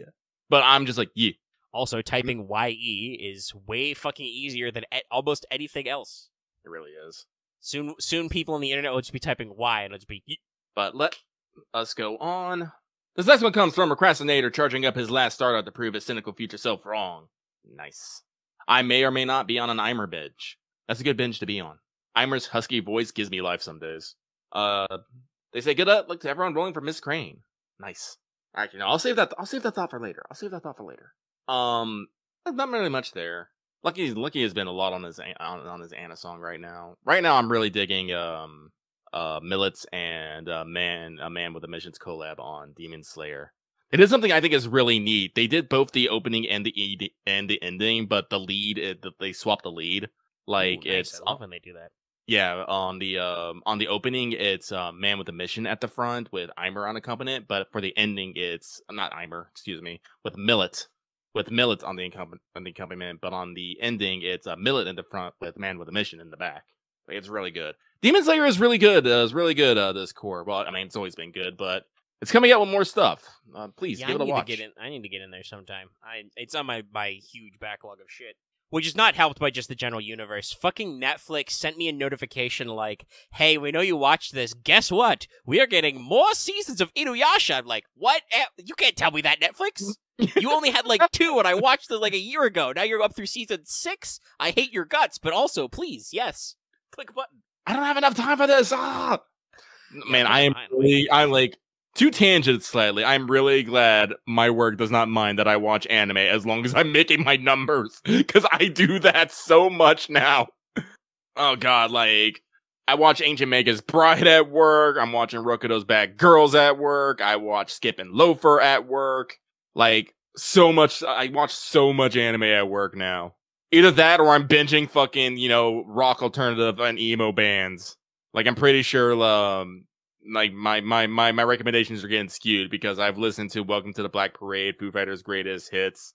What else have I queued up? I usually queue up those 2. Those are usually my 2 mains. I should try some other stuff, but Welcome to the Black Parade is so good. I don't care what anyone says, I love it. The whole thing, all of it. But, yeah, we're past the 3 episode mark. I should probably roll up some recommendations for what's up. I'll probably be playing Dead Island 2 tomorrow. I'll probably not actually progress the story because I want Aaron to catch up with me a bit so we can go zombie slaying together. It's fun. But it'll be good for you to actually show up Dead Island on the show. Yeah. So I can probably just backtrack. We joked about actually doing Praetorium runs on What's Up, but I don't think we're going to have enough guys. Yeah, I don't want to do it with randos. Because I believe I think Axe is busy Saturday, Loth is usually busy that Saturday. And I don't know our problem is we need healers and tanks, because if Lucky and I are gonna talk and play that, we both need to be DPS. Yeah, I guess I don't want random tanks and DPS. They get ideas. Not that I feel like there's a lot of ideas you could have in the Praetorium. It's very straightforward, but... It's true, but like I said, listen, Lucky likes control. I don't like it when things are out of my control. Correct. And having experienced all the roles that are available in Final Fantasy XIV, I kind of agree. I'm much more comfortable even when DPSing when, where if my friend the tank has accidentally missed a pull, I could be like, Lucky, there's a guy killing me. Or, Loth, there's a man here. Cue instant cursing and running around up the tank.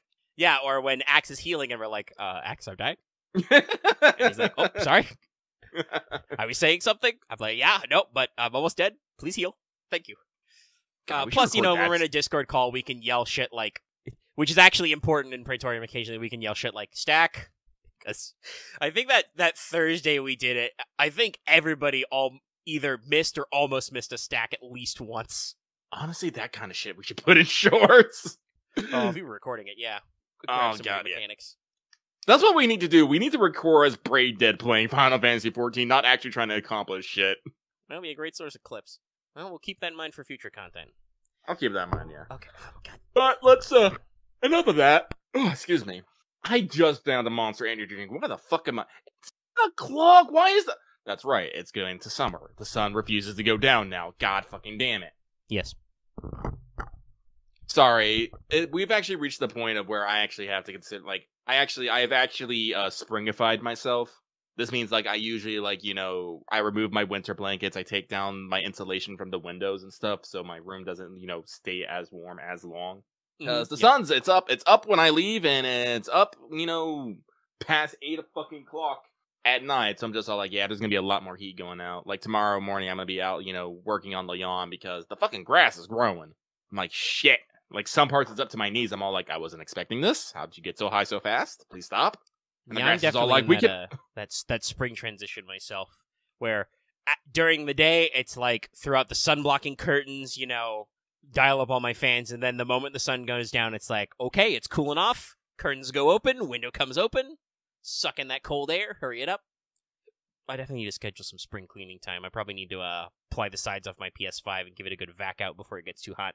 Yeah, same. I gotta think about thermal pasting my my computer and actually that reminds me, I still need to buy the parts to prepare my PS3.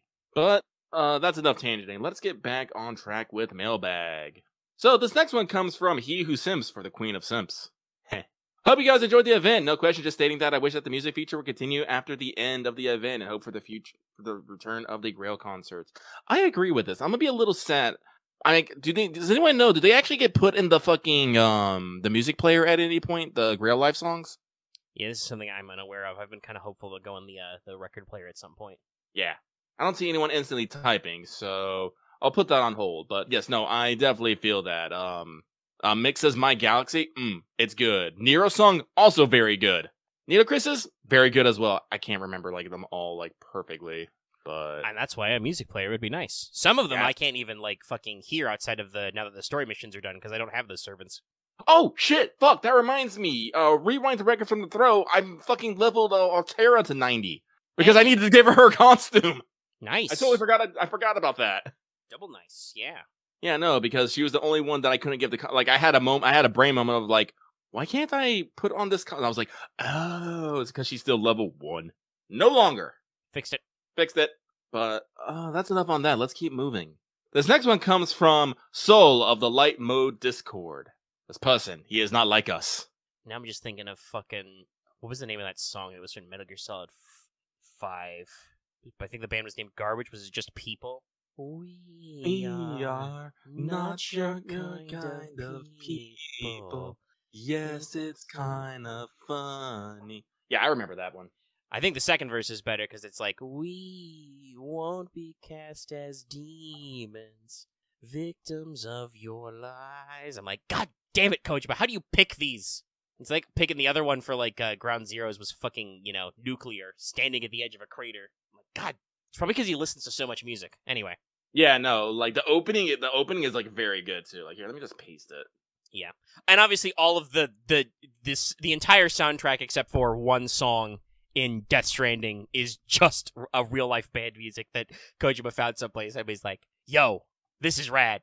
Can I put it in my game? And they're like, yeah? Sure? It's real good. God, I hear that fucking We'll Keep Coming, that tape click haunts me sometimes. Mm-hmm. So good. Chef's kiss. Anyway, this person has questions, statements. Yeah. Low Roar, that's who it was. So, like, I couldn't remember their name for a second. I wonder if they'll be back for Death Stranding 2. I hope so. But they said, good morning / day / evening. It is definitely evening, and it is night for Omega. It is 11:11 p.m.-ish. But they say, with the advent of the new Beast class, I want to ask, is there any savant that managed to inflict World War, not wallet-related damage to you?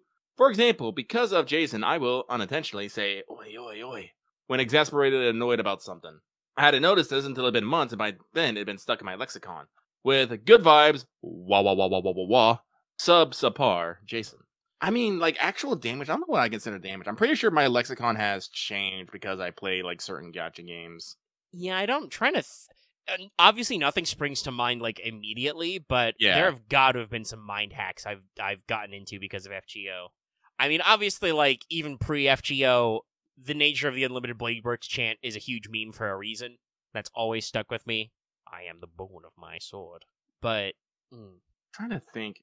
I know I say certain things because of FGO. Like, I just refer to, like, pulling at, like, I know it's an FGO thing. It's like, it's not from FGO directly, but I will actually say this in my my common tongue. Like, people say, I gotta burn my soul's fire for that. And some people will be like, what? I'm like, oh, I mean, use my credit card. Like, I actually say that in my everyday. And I think, like, certain references and terms I just use in common, like, whaling. Where does that originate from? Casinos. Really? Whales are your quote unquote big fish spenders. They are the ones who you suck them in, you hook them in, and they spend all their money and they don't ever leave. Like, I use that, like I said, I didn't know the origin, but, like, I didn't use that because of casinos. I use that because, playing gacha games. Yeah, there's a lot of general gacha stuff that from FGO first, because I think technically I played FE Heroes first as, like, a warm-up while I was waiting for FGO to come out, but I was never super into it. But, like, I didn't really pick up on the language, but, like, there's so much that I've gotten from that. I think I still refer to a lot of the currency. Like, sometimes I'll remember it's gems, but a lot of times in premium currency, I'll call it quartzes. It's like, if we're talking about, like, we're talking, like, gacha to gacha games, like, there's some terms I use, like, ubiquitously. Like, even if they're not necessarily called, like, gems or crystals, I usually refer to most, like, in-game currency as some sort of gem or crystal. Like, I use the term spark for hitting the pity, usually. I remember I picked that up from Grand Blue Fantasy. Yep. When I played that. No, gacha games definitely, like, have had some impact on how I speak about things, but unfortunately, because they are just hard-coded into me, I can't think of them specifically. Yeah, and I can't think of, like, servant-specific mannerisms that I've stolen. Other than just in general, and this has nothing necessarily to do with FGO, because, Extella and stuff, but, like...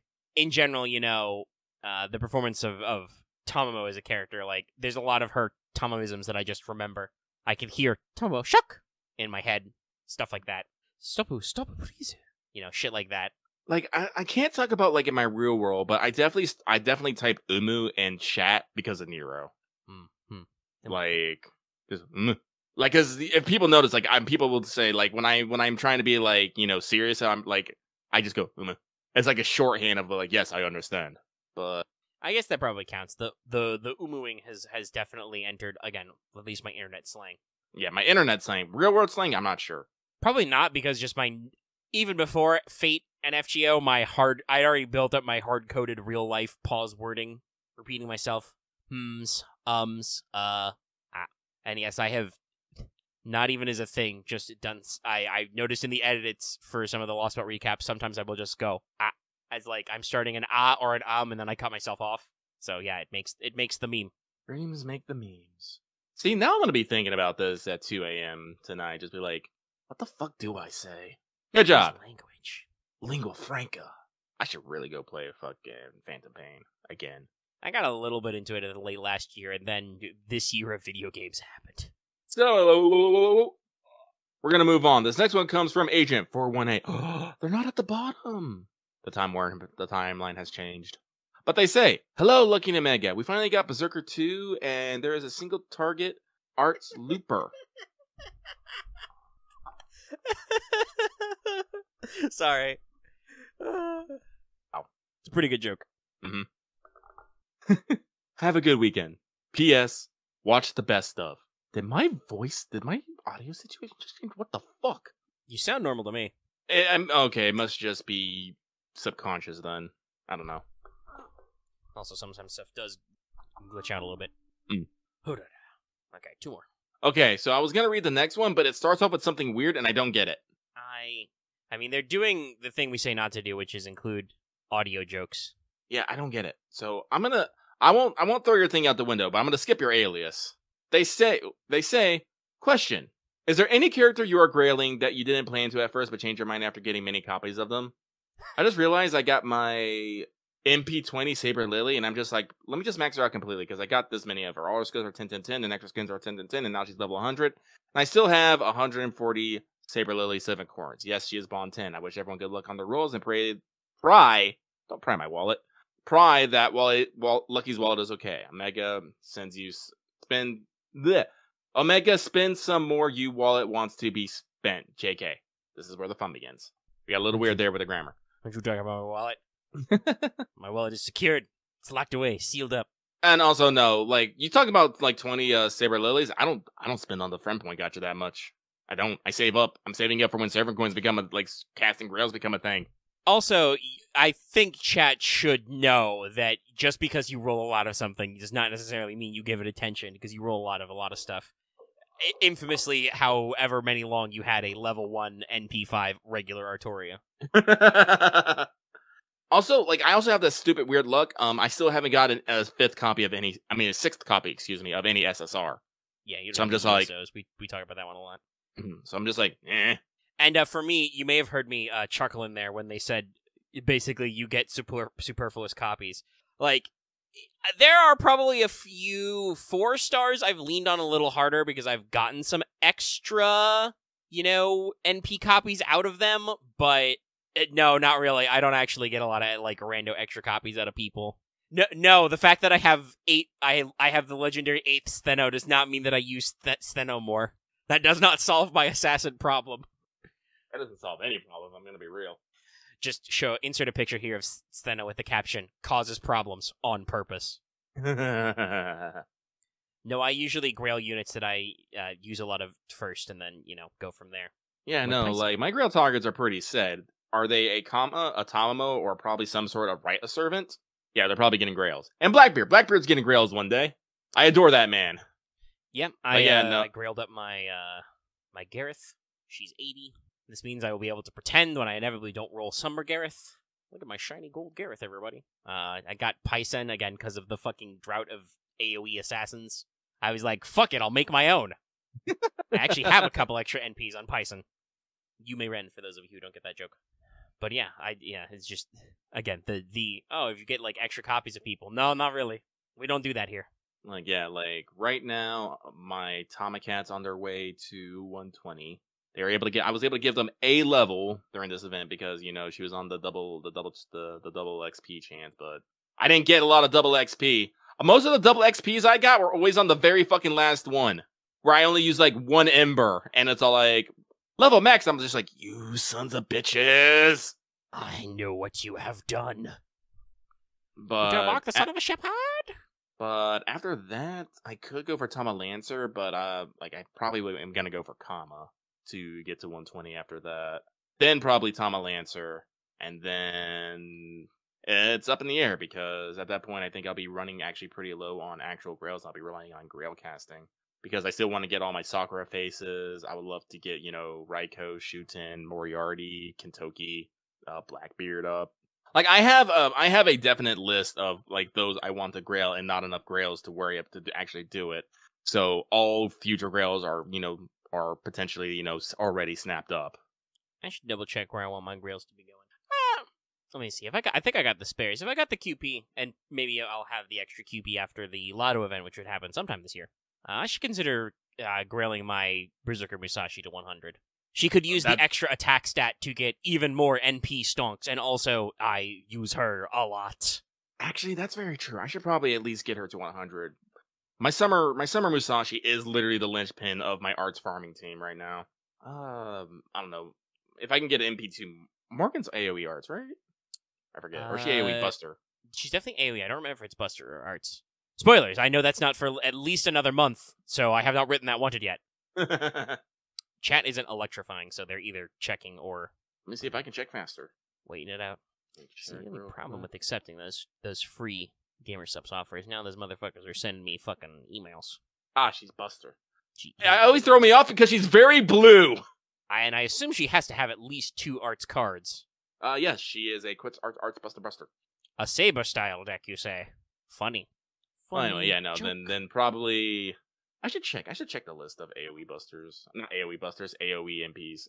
Arts AoE MPs! Jesus! Haha, I refrained from saying fucking Christ that time. Yeah, I don't think I'm ever going to be able to stop saying Jesus is a curse just because it caught on. And also, there's a lot of people I know who use it. Like, even when it is not universally appropriate, that's what Jay of Rubik's Raptor always says when things are going horribly wrong. Jesus! Grail is dead! I've been shot full of lasers! Sorry, I'm just thinking about his video today. The Terminator run was ripe for the memeage. There's just a certain cinematic artistry where he's just like, I'm about to leave, and a fucking T-1000 just comes over and he just slaps death on there. Then we switch to another camera and we just hear him screaming in the background. Yeah, he plays heavy rock music, and then just, again, like you said, he smash cuts to a second perspective, and just you hear the distance because Arma has, proximity audio, just cut. And then it actually smash cuts back to him being fucking annihilated. It's so good. The man's been doing this for years. He has his cinematic timing down. Nice. All right, but enough of that. Let us move on. This is the last one. This last one comes from Monster Girl Aficionado, who says, Dear Lucky Omega, no questions this week, just sending you good vibes, and wishing you well. Thanks and keep up the good work. Thank you to you two for being here. And with that is everything. And mailbag. We've hit almost 2 hours. Hell yeah. Which means it is time to take an intermission. Because I gotta go stretch my legs. Intermission. Yeah, I will do the same. We're resuming. Hello, we're back. Trying to make sure I'm on the pitch point for my microphone without necessarily stretching my mic arm out too much. It's a little clicky, but I think we're good. Okay, we're moving on to free talk. The talk that is free. All our talk is kind of free, but you know what I mean. It's not news, it's talk. Let's talk about new servants. You okay to do this just in the order I've got it laid out here? Yeah. Okay. Well, we'll begin with a shiny new welfare. It's been a little bit. Let's get a welfare in here. So, for Sabers, Setanta has a somewhat higher HP and attack, so he's on the, above average curve on both. Not super high, but not super low. He's quick, arts, buster, with good quick hits, but low arts hits, so his NP gain is actually pretty good. It's, I think, in the high 0.5s or in the 0.6 area. Because he has 2-hit arts cards, but 4-hit quick cards, so he'll still generate NP okay. His NP is very simple. It is a single target quick, which ignores defense. It applies sure hit for 1 turn first, and it lowers the enemy's defense based on overcharge. A simple tool for a simple boy. Very direct applications there. And obviously being a welfare, the intent is for this to be a free NP5, so it's going to hit pretty good. First skill is a 10 to 20% attack up on self. Removes his own debuffs, and gives him 10 to 20 stars. Again, fairly straightforward. The second skill gives him 50 to 100% bonus damage versus wild beast trait enemies, and 10 to 20% quick up for 3 turns. That's a big trait damage, everybody. And then his final skill gives him a 2 hits, 3 turns evade, and a 60 to 100% chance, so make sure you level this skill, to give 30 to 40% crit damage up, and a big star weight increase for 3 turns. Passes are just Magic Resistance B and Divinity B. He's selfish, doesn't have a lot of team-wide action here, but very straightforward. He has the debuff clearing effect and the evades that a coup normally has. And great trait damage. Good what I call anti-asshole hit. It's not as obviously as good as Pierce Invul, but it's ignore defense and sure hit, so that's pretty good. And he's got, fairly normal buffs on himself. And, Crit damage is good for 3 turns. Increased star weight for 3 turns. Pretty solid. Good little welfare. Very straightforward. And now let's talk about our banners. First, a sinister little gremlin, a dubious creature. Locusta of Assassins. She also leans on the higher end of the curve for HP and attack. So not necessarily the worst in either of those areas. Fairly balanced. With a quick arts, and another arts, and a buster. With average hit counts and NP gain. Her NP is single target arts. I wonder if we're making a theme here. It gives herself arts up based on overcharge for 1 turn. It's pretty small. I think it starts at 10%, and it doesn't go higher than, like, 20, even at max overcharge. So it's not crazy good, but, you know, it's still first. It also gives the target 500 poison damage for 5 turns first, before damage is done. Why is it first? Well, that's because this attack deals damage with a bonus based on how many stacks of poison the target has. It's plus 15% damage per stack of poison to a max of it's either plus 100 or plus, I think it's plus like 120 maybe. Actually, no, I think it is plus 100. It's basically double damage if you have max stacks, but the math doesn't quite work out with 15s, but you know what I mean. And also gives the target toxic for 5 turns, giving them 100% more poison damage for 5 turns. So first of all, that poison is actually 1,000 poison damage per turn for 5 turns, and also gives them a stack, so you're doing at minimum 15% extra damages. And also you get an arts buff up first. First skill gives all enemies 500 to 1,000 poison for 5 turns. Gives herself 20 to 30% arts up for 3 turns, and 10 to 20% NP gain for 3 turns. So her average NP gain is actually quite above average most of the time. Now, the second skill is where shit starts to get real interesting. You've got a 1-time 3 turns Guts for 1 to 2k. Not a lot. Normally this is 1 to 3k, but still, a Guts. It's also a 300 to 500 damage cut for 3 turns. Did not see a hits count on that, so I think it's just 3 turns, 500 damage cut. And then gives her 5 turns of a brand new buff, Poison Recovery, is what it's translated as, where all damage that would be dealt from poison is healing instead. That's pretty sick. Yeah. So yeah, very interesting effect. Not just straight up immune to poison, but one of her skills turns poison into healing. And then finally, her final skill is a decently big one. It's a 10 to 20% battery for the whole team. Gives herself a 3 hits, 3 turns attack buff to drop 500 poison damage for 3 turns per person. But it gives her a demerit to give herself 1,000 poison damage for 5 turns. But if you use her second skill in conjunction with this, that's actually a 1,000 heal for those 5 turns instead. Pretty good. Pretty good. She has a Prescon B to increase her critical damage, and a special Mental Pollution passive. It gives her the normal debuff, mental debuff resistance, which is about 10%, and also gives her 20% extra debuff success rate for poison specifically. She's a specialized poison arts build, but really good for that, and will definitely find a niche. Because she's got the toxic on her NP adds a stack of poison. Between her skills, you're talking about adding, you know, another 4 stacks. That means you're getting your max bonus damage, and your opponent is taking doubled poison damage, so they're taking, you know, usually several thousand from that. That's actually enough to matter, you know? Yeah. And while she does have a demerit, she can turn it into a positive, which is really cool, and honestly, pretty decent for a tank assassin, a stall assassin. Stall is usually associated with arts, obviously. There's a lot of arts units with big, hard defenses, including Mesh. We talked about that earlier. But this actually lets you get your grind game on with you know, damage over time with dots. And she has a pretty decent survivability kit herself, you know? You can turn that demerit into healing. You've got... Merlin is a pretty okay stall unit, but you still have to actually be, like, firing the stuff. Yes, he gains NP per turn, but, you know, that means you gotta actually be doing the things. And technically, Merlin himself is an arts unit. It's just his buff is reserved for Buster. Like, he has an arts NP and he's a caster, so technically you can run Merlin in your arts teams if you're gonna try and use his NP, but his illusion still has, like, what, minimum 6 or 7 turn cooldown for team-wide invul? I mean, it's a team-wide invul for 1 turn, which is still pretty good, but anyway, nobody has ever talked about Merlin stall teams in the same way that we talk about art stall, to speak of old memes. Mm-hmm. So yeah, the damage cut, you know, flat 500 damage cut for 300 is pretty good. She does have a guts. It's not a super huge guts, but she can heal and stuff, and it's pretty solid. Should be pretty cool. Obviously, you know, you're looking for poison synergy, so they're out there, I'm sure. Shuten is obviously really good at poison and as an assassin, and there's a handful of others. Serenity is, you know, the rarity step down for single target poison assassin, which I'm sure they get along very well. And it's all very balanced, very decent. All right, so This, last but definitely not least, this leaves Draco. New class, very specialized resistances, being obviously, like I said, being strong against the 7 original core classes, but weak to all extra classes. Looking at the stats, she leans kind of high on attack and, a little bit lower on the HP. She is an SSR who only has, 13,000 max HP, but has, 12,000 something max attack, so that's pretty high, and her HP is a little lower. To actually talk about star absorption and stuff, because usually we go by just standard class curves there.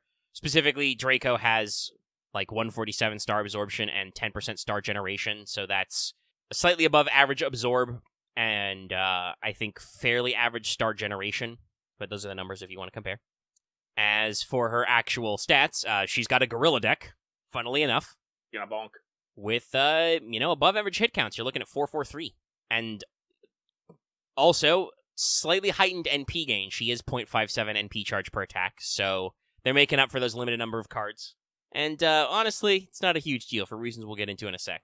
Her NP itself is really simple. It is a single target art. It has one effect based on overcharge.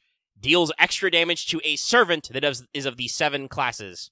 So that is Saber through Berserker, so long as they are actually a servant. I don't believe this works on regular mobs, but servants take bonus damage. We're basically talking about Enema Elish, but instead of a weird trait that means you're not weak to Enema Elish, it's just, are you a regular class? Die! Also, it's 8 hits. And I mentioned that her NP gain is good. So yeah, very, very spicy starter in there. Her first skill gives herself 5 to 10% NP gain for 6 turns. Increases her critical damage 20 to 30% for 6 turns, or 6 times. And reduces damage taken 6 times. 500 to 1,000. Do you get it? You get it, chat? 666, the number of the beast. Honestly, Yes. This one smacks to me of a skill that's probably going to end up with, a buff somewhere down the line. I know that she's pretty crazy for her other stuff, but I feel like her number of the beast skill is actually kind of mid, because the way 6 times works out is that's, probably, 2.5 turns on average. Obviously, you won't be critting, literally every move most of the time, so you can get some longevity on it, but it's only a 30%, so I don't know if it's really worth it, but it's funny. And the 6 turns, 10% battery is probably worth it on its own. By the way, funnily enough, it has a 7-turn cooldown minimum, so you're always 1 turn off. But the second skill, or a Pokemon, the Golden Grail, that shit's coming back. You thought it was just BB? No.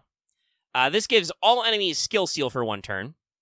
And then it also gives all enemies 3k to 5k burn for 3 turns. Yes, you're reading that right. 5k. You're looking at 15,000 damage over 3 turns if you max this baby out. It also increases her own attack 20 to 40% for 3 turns, and gives her the Holy Grail holding status. Not a buff or a debuff, just an extra status. For 3 turns. This is important for reasons. But just in general, it's a big burn. We have already instantly found Tomoe's best friend. Now, the Holding Grail status is important for her last skill, the 7 Beast Crowns, which has the freaky deaky skill icon and everything.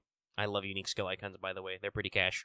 So, normally, if you just activate this skill willy-nilly, all it does is increase her buff removal resistance by 100% 1 time 3 turns. No scaling or anything, just 1 time within 3 turns, you will be 100% immune to buff removal. But, if you have the Holy Grail status from earlier, you get a lot of buffs. It's not even...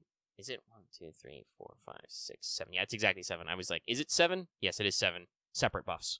Technically, it's 8 total buffs, but, you know what we're getting at here.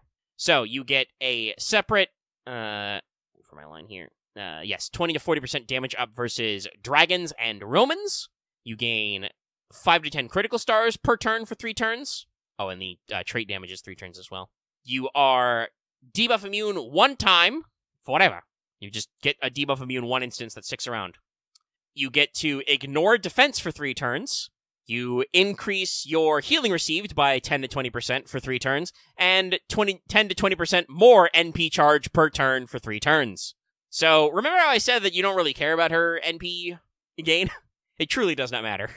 When you've got this chillin', you're going to be generating, 30% NP per turn for 3 turns, which is basically 100% with the way FGO likes to round at this rate. So, yeah, lots of juice. And the healing is an interesting one. Give yourself 20% extra healing received.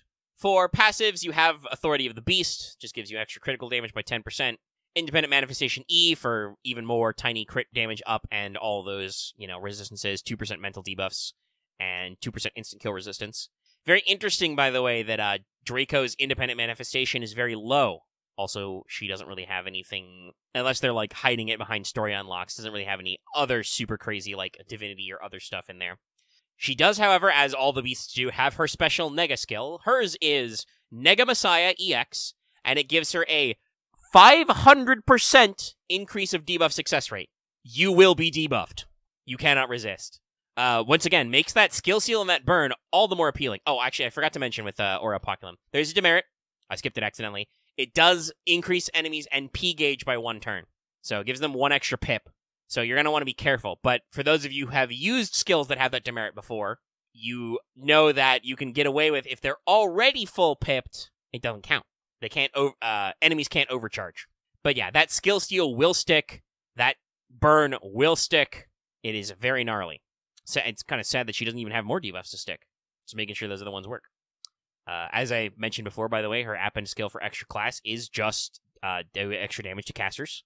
Looks like she's also the extra class style of just uses mats, similar to foreigners. That's good. Oh, geez. Wow. Okay, this is... FGO, are you okay? This is really good Ascension mats and skill mats. This is old school shit. I do wonder how much of this must be left over from an earlier datamine version of the game. To get her to max Ascension, it's... the first Ascension is 10 Dragon Fangs, 10 Void Dust. Next is 10 Snake Gems, 10 Black Tallow. Then you need 10 Bloodstones, 10 Hearts, and then 10 Gallstones and 10 Reverse Scales. That shit's old. You may need a lot of God Hearts, by the way, if you've never gotten that stockpile up. But that's an old pain. I don't think we have to worry about that one as much anymore. And this is pretty straightforward. Huh? This is surprising me. Well, I'm looking. What does her Bond CE do?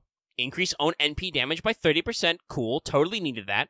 And also, while Self has holding Holy Grail status, 40% chance to increase own NP damage by 10% for 3 turns when performing a basic attack. Cool. Absolutely necessary. Definitely need all that extra NP damage. Yeah, so in case you can't tell, Draco go burr. Yes. It seems pretty simple, but with an 8-hit Arts NP, a not bad NP generation rate, a load of passive NP gains, and 1.5 damage and similar damage multipliers on the NP, you're looking at 3x the damage on her NP hit to a Servant. Most of the original 7 classes will probably get killed dead good, and some other funny stuff besides. She doesn't really lean outside that niche, but if you need to remove a boss, Draco will do it. There is some just pure spice on this. And obviously has some very solid, enduring mechanics herself. But yeah, I'm pretty sure most Roman servants are in the core classes. Most of our dragon servants are in the core classes. Not all of them, obviously. I'm pretty sure Tiamat has the dragon trait, for instance. And you've got, 6 times damage cut for 1k. You've got a fucking healing boost, debuff immunities and shits, extra crit stars. This is a very solid boss unit. The only thing she doesn't have is, conventional piercing or sure hit, but I'm sure you can work around that. So yeah, I once again, I mentioned this way earlier, but I am absolutely astonished and super pleased with the fact that Losengal was able to take 2 servants that on paper sound very similar, right? You've got, Right. Tiamat Larva and literal, called Mother Draco, Sodom, Beast of Sodom, Nero. And not only are they completely different classes, they are completely different niches. There's no reason to run Tiamat and Draco in the same team, even, because they hit entirely different shit. I mean, I guess you could double up because Ultimate Egos hit cavalry classes, but the odds that you're going to need the Tiamat Wave Sweeper and then you're going to bring in Draco to just absolutely obliterate this boss may or may not be needed. It makes me gravely concerned for what future story bosses will be like, because this is a unit that exists in this game now. At the very least, I suspect that her, as we've discussed, her class advantage might be unique to her. If they continue to make beast classes, they will probably have their own, unique respective class damage effects. So that at least I don't think they have to worry about, future-proofing too hard, but yeah. I guess watch the fuck out for those extra class bosses coming in Ordeal Call, probably. Oh no. Because, yeah, no, this is just fucking crazy. By the way, well, obviously she doesn't get her regular bonus. She does herself count as both Dragon and Roman, so trust no one, not even yourself. So yeah, this is an interesting one. A lot of stuff. Gonna do a big bonkless. Big bonkle. And like I said, that burn is strong. 5k, 3 turns at max level. You get 100%, spreading fire bonus on that. You're looking at, 10k per turn for 3 turns, which is not something to sneeze at in terms of dots. So pretty spiced. Let us know your thoughts in the comments below. That means, though, that it's time to continue our winding down, but not a full wind down, because we got a few things. Yep. Technically, we're on par for a Fanservant Friday as well. We'll We see are? if this doesn't go too late. Yeah, it's the last show in a month. Oh, it's true. If we spend a lot of time talking about Grail Concert, we could push it because it is almost midnight here, and I do need to get this edited and out in a reasonable time frame. I do not know if I'll be able to, play some more Final Fantasy 14 tonight. Might want to get a little bit of time on the 14. So we can push it if we're super out of time. But yeah, let's talk about Grail Concert final impressions. That's in demand because the event is almost over. We're both done with the story. Mhm. There's a lot of stuff going on there. I put a couple of concrete notes. Lucky talked earlier about how you cried at several points in here. I in general have said this story has some real heartfelt and very interesting world building, Mhm. both internally to the the idol world and playing up all the kind of idol anime tropes, but also some real deep, genuine human writing. The story of Miss Crane and her former master, who was just some rando in Paris. Mhm. Stuff like that, and it's really nice. But I feel like in English, I'm missing some subtext about Waltz that we just don't have, and it's a little bit of a bummer. Yeah, I can see that. There's some tie-up stuff about Dr. Romani at the end that obviously it hits because it's Dr. Romani, but I feel like there may have been some deeper context from what Waltz's story was supposed to be that kind of goes over my head, right? Yeah, I can see that, yeah. It's still, like I said, pretty obvious cut, and all of the non-subtext, the actual core highlighted text about partings and saying goodbye and stuff, while it is a recurring theme of FGO, is still very important and hits very well. And in general, I like a lot of the emotive stuff. There's a lot of stuff going on with, Echan X.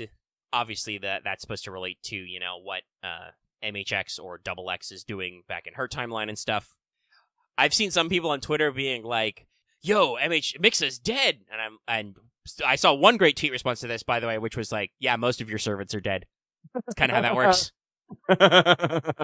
Usually, you have to die to get recorded. But also keep in mind, the servant verse timeline is full of weird tropiness, so I don't know if it actually matters if as MHXA was, killed in the season finale of Saber Wars 1 or whatever. I don't know if that actually matters for long-term story stuff. Just know that she is definitely separated from regular MHX and obviously feels bad about it. I'm not 100% sure, but I'm 99% sure that's the actual subtext of what Mix is talking about with her songs reaching a certain someone. Keeps talking about the Shining Sapphire Galaxy and stuff. But also, we brought this up earlier. I want to say I feel like we are clearly missing a Mixa costume, which would have given her actual synergy with Miss Crane, because remember, Miss Crane is a thing where she activates buffs and gets stars, which are important for her NP when you've got costume having servants, which your welfare doesn't count as. It makes support awkward. But I assume it wasn't released as a costume because it wasn't ready, because this was the height of, speaking of things bleeding into my lexicon, I wrote this as height of COVID format. That's actually a Yu-Gi-Oh reference to how people played the game when you couldn't play the game in person. But it feels appropriate. This was deep in the lockdown times. So, and I believe Grail Live was delayed? Was this one delayed a lot, or I think it might have been delayed just a little bit, but they've had some delays with the collabs working through stuff. And obviously, like we said, Lost Belt 6 stuff in the future was delayed. They did not necessarily intend it for it to be broken up into 3 parts. The script feels like more of it has a 2-part break rather than a 3-part break. So, change that. Yeah. I think everybody's reckoning with the way that our release schedule says in June that they're going to flow. It's definitely not going to have that month-long gap. We're probably going to look at a normal 1 week or 2 week gap for the second bit to drop. maybe there won't be a gap at all, and it'll just be the banners that are time gapped. We'll see. Yeah, Waltz seems like it has a lot of, emotive stuff. And like I said, I can imagine if there was some trouble over, like, licensing the music, because obviously it's related to, all these agencies and record labels and stuff that we see here, but obviously it worked for Core FGO, so it can't be that much of a problem. And it's just, sad. Maybe, I don't know, they get to look at the back-end data that we don't. Maybe they looked at, like, our FGO downloads rate and compared it to, like, what the download rate for Waltz was in JP, and we're just like, yeah, this isn't going to be profitable enough for us to port over, but it's very sad we just can't get the story context and stuff. Yeah. But what I was going to say was we must pray to the gotcha gods for a rerun so we can fix this oversight about the costume. I've seen some people also take it as maybe like there's supposed to be like a mix a double X or something. Maybe you'll see a sequel character as well, but I don't know. It kind of, the way it's framed in story makes it really sound like it should have been a actual like a wardrobe change costume, and that would mechanically make more sense for the way that Miss Crane is planned out. And I do want to say, and I think part of it we brought up earlier, talking about how it might be more that there's a big early game hump in the point ladders. You gotta like get across the halfway point in each, for then it really opens up to the 90+ nodes and stuff. Mm-hmm. But the triple point ladders do still kind of suck. They are definitely not my preferred way to do it. This one's pretty easy to no-brain farm. It's still a bundle of extra work to, switch to alternate nodes and keep track of, what you're doing. It also messes with the bonus math a little, because obviously your point total percentage translates to a damage bonus if you have the CE equipped. I think I misspoke last week and said there's no event bonus damage. It is on the CE, but it is tied to your points ladder.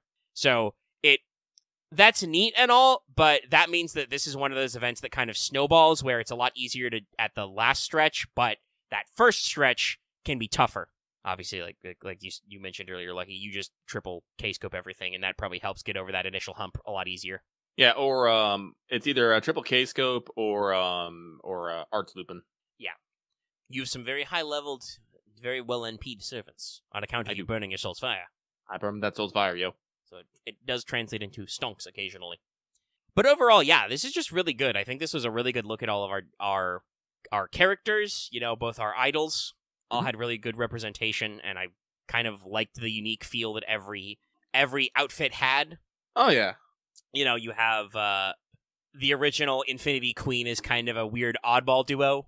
Yeah, but, like, they just seem like a kind of two that is, I mean, Cat can probably work with anybody if they put their minds to it, except for Tomomo. Cat does not go out of her way and is very good at not harshing Maeve's vibes, which is good because Maeve is kind of a vibe harsher herself.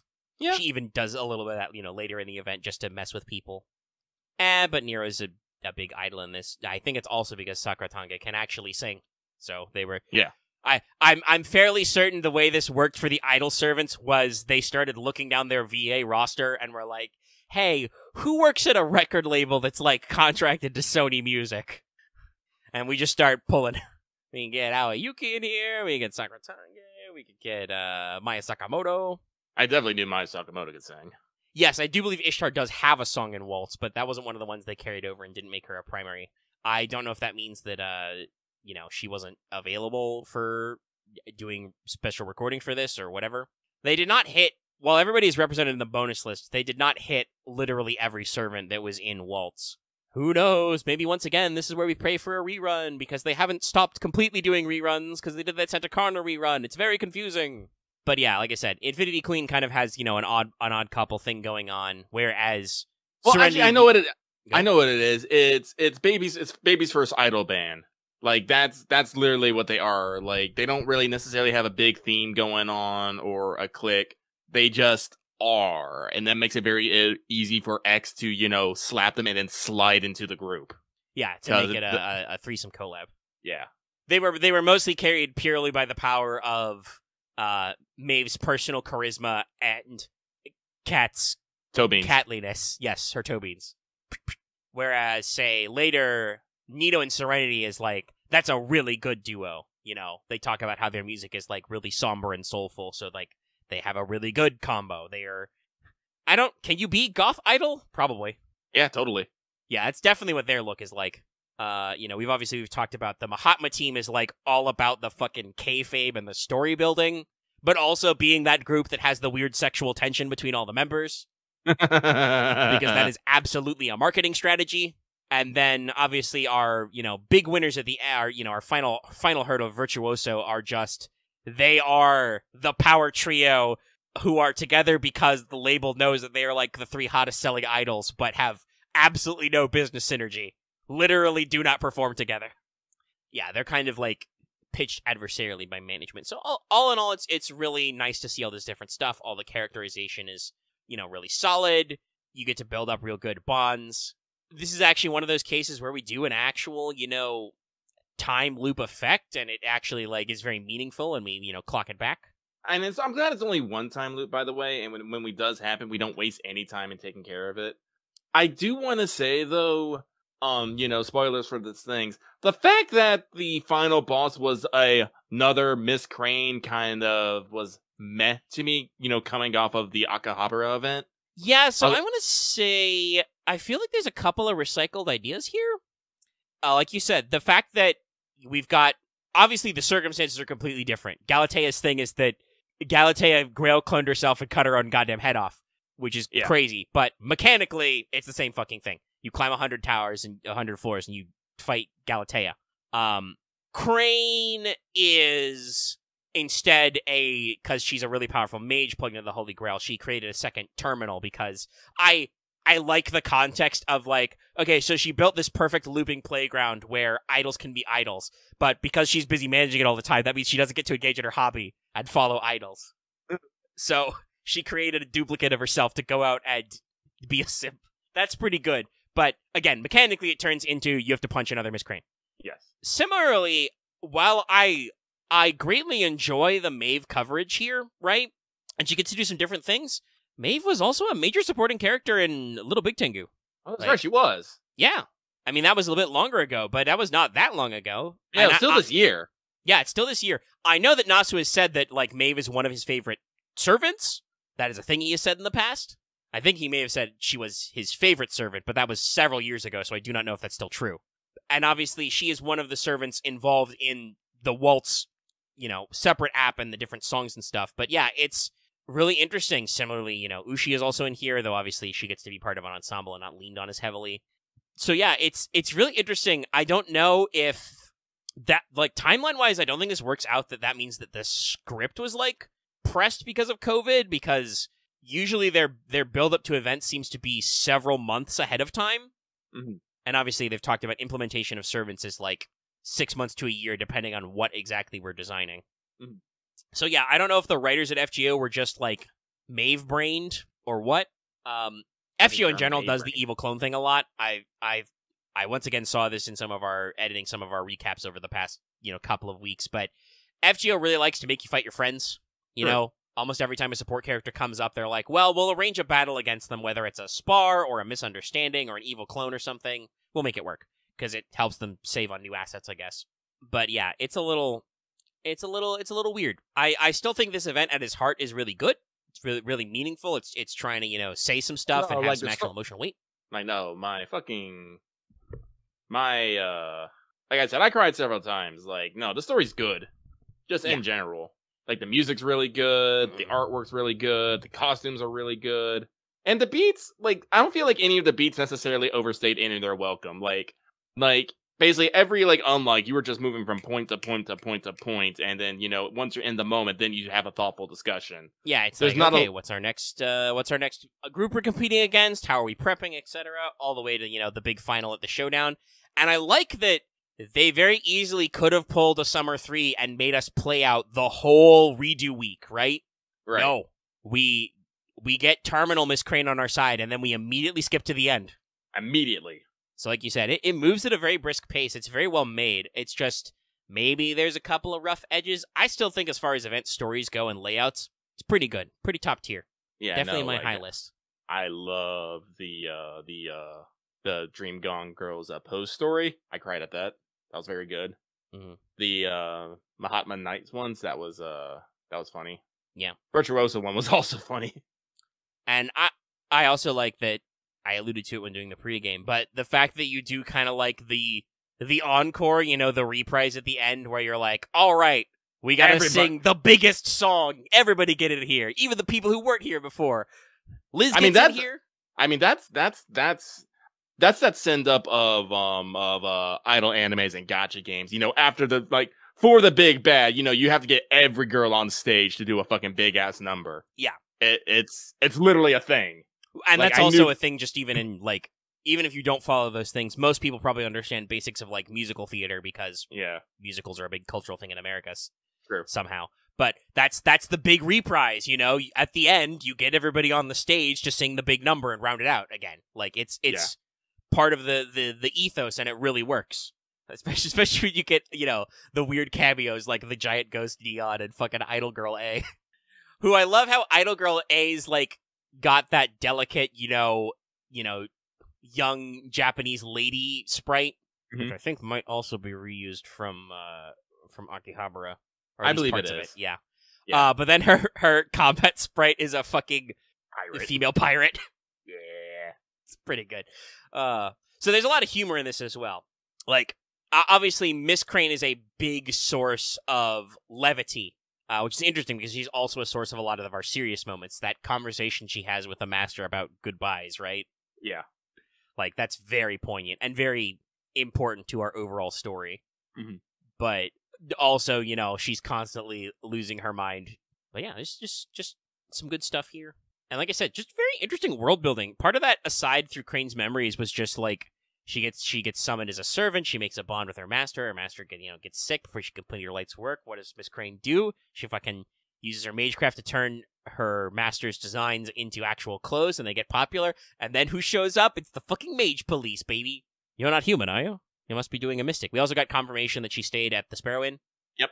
Yeah, the thing that I always found weird about that is that they showed up. You're not human, are you? But she wrote, the thing was she couldn't actually perform any magecraft because she had to basically use all of it to keeping her spirit origin from fading. So yeah, I think just the idea was that she was using mystics as the foundation to make the clothes. Yeah, was the concern. But yeah, it's awkward. But mage gonna mage. Mages say no fun allowed. Yes.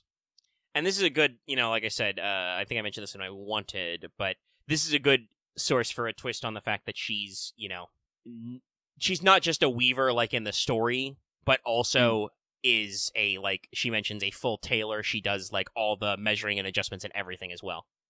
I'm guessing that's I'm assuming because this is what they mentioned, she hasn't gone back to the Throne of Heroes since this. This has all been one lifetime for her this is the whole crux of her situation. She doesn't want to go back because the moment she does, she'll lose her memories and all that time, and her master will truly be gone.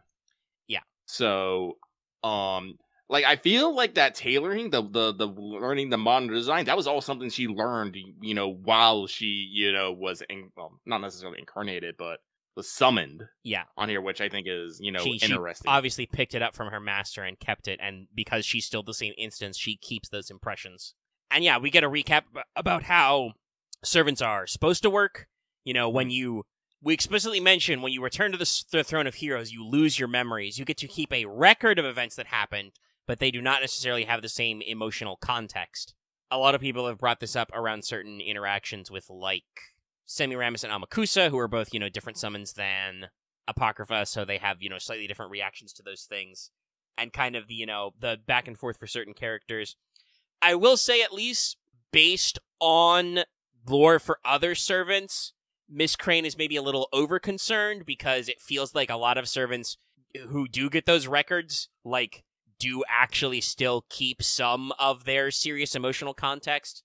I believe if, I understood correctly, your records can be manually updated, what Da Vinci did for us. She, manually inscribed everyone's saint graph to maintain the name. That's why the briefcase, which never comes up, is so important. Mm-hmm. But I think another one is that if there is a strong enough impact to a servant's incarnation, it can have an effect as well.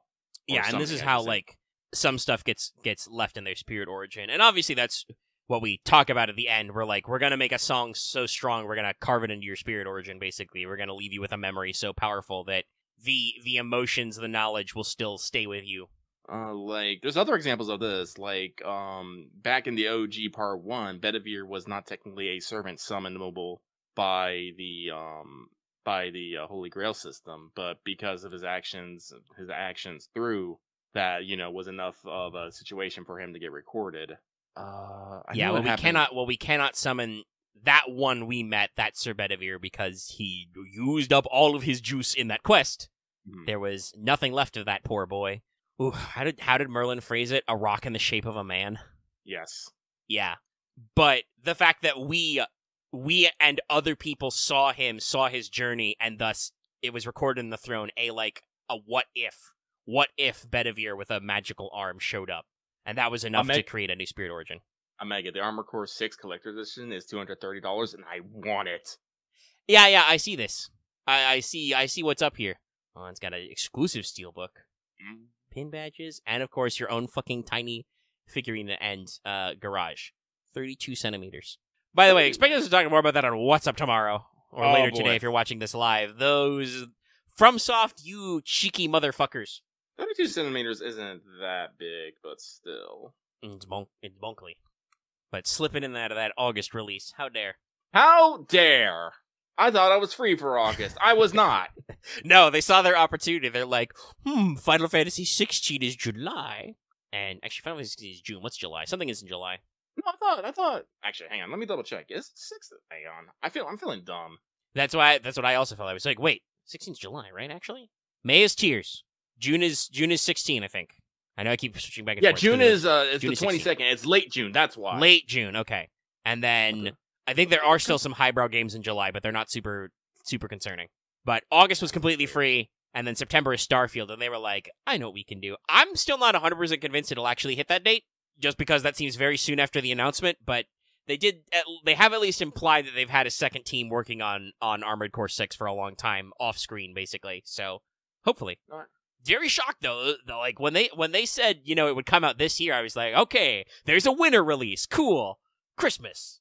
No. Summer break shit. Okay. Yeah, no, looking at it, I think the only thing I was looking forward to in August before was Sea of Stars. July it has Legend of Heroes, Trails and Reverie, but I'm so behind on my trail games it doesn't matter. Also has Exo Primal, which was We'll keep that one open, but it's not a guarantee. That might be cool. It seemed neato in the beta, from what people said, but we'll see what the final product does. But yeah, no, Holy shit. Sorry, I'm subbed to the Final Fantasy 14 Reddit Twitter. I know that sounds redundant. But somebody just posted an image where they got fucking 3 lines in Wondrous Tales. That animal! Fuck them. They are dead to me. Every week for 2 years. I can't believe they've done this. I struggle to make 1 line most of the time. 2 lines is a wonderful week for me. But yeah, so to round out Grail Concert, good event. Big thumbs up. The points laddering still doesn't feel like quite perfectly balanced, but it's an improvement in general. Actually, for similar themes of like the loop and the points ladder and stuff, this event is very much better balanced than Summer 3. That event was long and it felt long. Yeah, there was a lot of good shit there, but it really made you feel the weight of the time loop, and it got a little impressive there, got a little stifling. But this one's pretty good. Got a couple of minor shortcomings. I continue to really like Miss Crane. Her design is super cool, and I like a lot of her characterization. It'll be neato to see more of her in whatchamacallit, the new costume shop that's going to open up after dressmaking. Yeah, dressmaking. Actually, this is something I'm wondering. I'm surprised. Like, I know they probably just wanted to stay away from it because it's weird, but do they actually change her her visible name at all? Because she actually does drop her true name at the end of the event. I can't remember it off the top of my head, but it's like Tsurugi something.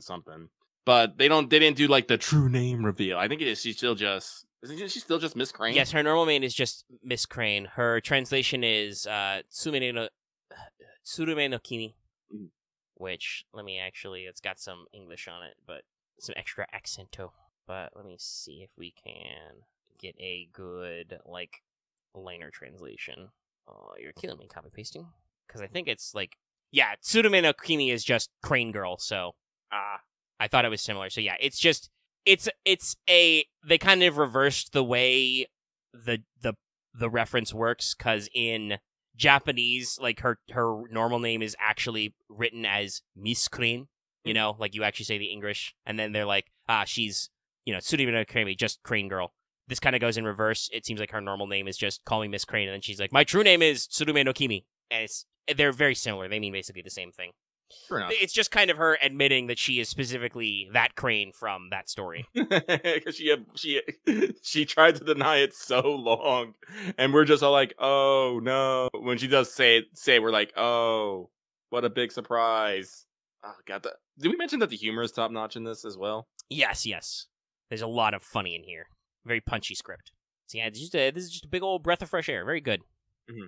I can look forward to hopefully similar quality when we do the Learning with Manga collab next year. I somehow suspect that the arcade collab with the Summonable Beast class will not be as light and breezy as this, for some reason. But yeah, it's a very solid event. Ooh, I'm looking at the timer. We've been going for 2 hours and 40 minutes.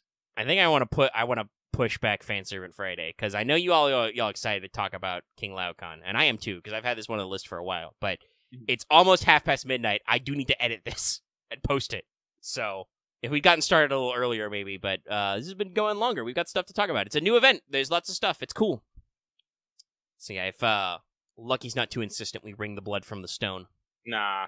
All right, we'll do a wrap-up. So tune in next week. I know it's a little later, but actually, yeah, the weeks and the way the weeks lined up in April was a little awkward. We did have the 4, but it was kind of pushed back. So we'll wrap that up next time. If nothing else, it gives us extra stuff to talk about in case there's no, other extra news. But you never know. There could end up being a secret third banner. I'm betting collab. on a secret third banner. At the very least, there'll be a spicy story reveal of, Draco's other 2 ascensions, which I'm expecting will be, a thing. So yeah, there's stuff there. And we'll be starting our pre-release for, actually no, by that stage, because the pre-release is only in a couple of days. By that stage, we should probably have actually started the Camelot Grail Front, so that'll be good to catch up with. But yeah, we'll push that other stuff and get about our business so we can get on out of here. I mean, it's time for an outro if we don't got anything else to slap them up. Yeah. So, outro goes a little something like this. Like this video. Subscribe if you haven't. Ring the bell. If I put it on the soundboard, I would put my gun click here. But just do it. Just do it! Or actual Cannibal Shia LaBeouf will get you. You bet, god damn it. I mixed memes, Lucky. Oh, they never said never do that. Full circle. Anyway, yeah, so do all that stuff. You can also leave your comments down below. What do you think is a good joke servant? What did you think of the event, How are you feeling about it? I know there's some back and forth about FGO's events and, how people are feeling. A great time to give your thoughts on the whole of the thing. Hit us up there in your comments. You can also join our Discord, link in the video's description below and on our channel page, though be careful, we're going to be some renovating this weekend. Just to let you can't know. hear it, but I'm cracking knucks. So we're hoping for some improvements there. And I do kind of agree that, I think most of our stuff that exists is well used by at least somebody. We are getting a little long in the tooth in the scrolling department. And God knows how many times when scrolling through stuff too much, I've accidentally clicked going into the Crow rating voice channel when I'm trying to move up into secret gaming or move down into one of the lower down chats or something. And I'm just nope, click too early. There's more scroll there. See, not everyone has this problem because you can't see all the zones, but maybe that'll be part of our refresh. Anyway, join the Discord. Sub, click the bell if you've already subbed so you get our videos. Consider joining our YouTube memberships for access to membership badges and emotes. It's only $1.99 a month. And every little bit helps. Collective action makes things good. You can also support us on Patreon, like I said earlier. Get access to the audio version of this. Get access to certain videos early. Get access to the audios and the early videos for the best of compilations, if that's your thing. And it helps us out. And get our support us on Patreon for as little as $1 a month or approximately $10 a year. For one singular St. Quartz, you can patronage us. Patronage. It's cool. Thumbs up. All right, well, we'll be seeing you later today if you're watching this publicly on YouTube for What's Up, where we'll be yelling about video games. A lot of video games. They keep coming. And stay tuned for future stuff. Oh, also, we're back to the actual play, the AP. It came out this week. If you didn't catch it, it's cool. Yeah. Watch it. All right, that's all I got. I'll see you guys next time. Good night, everybody. Night, everybody. And boy, is it night.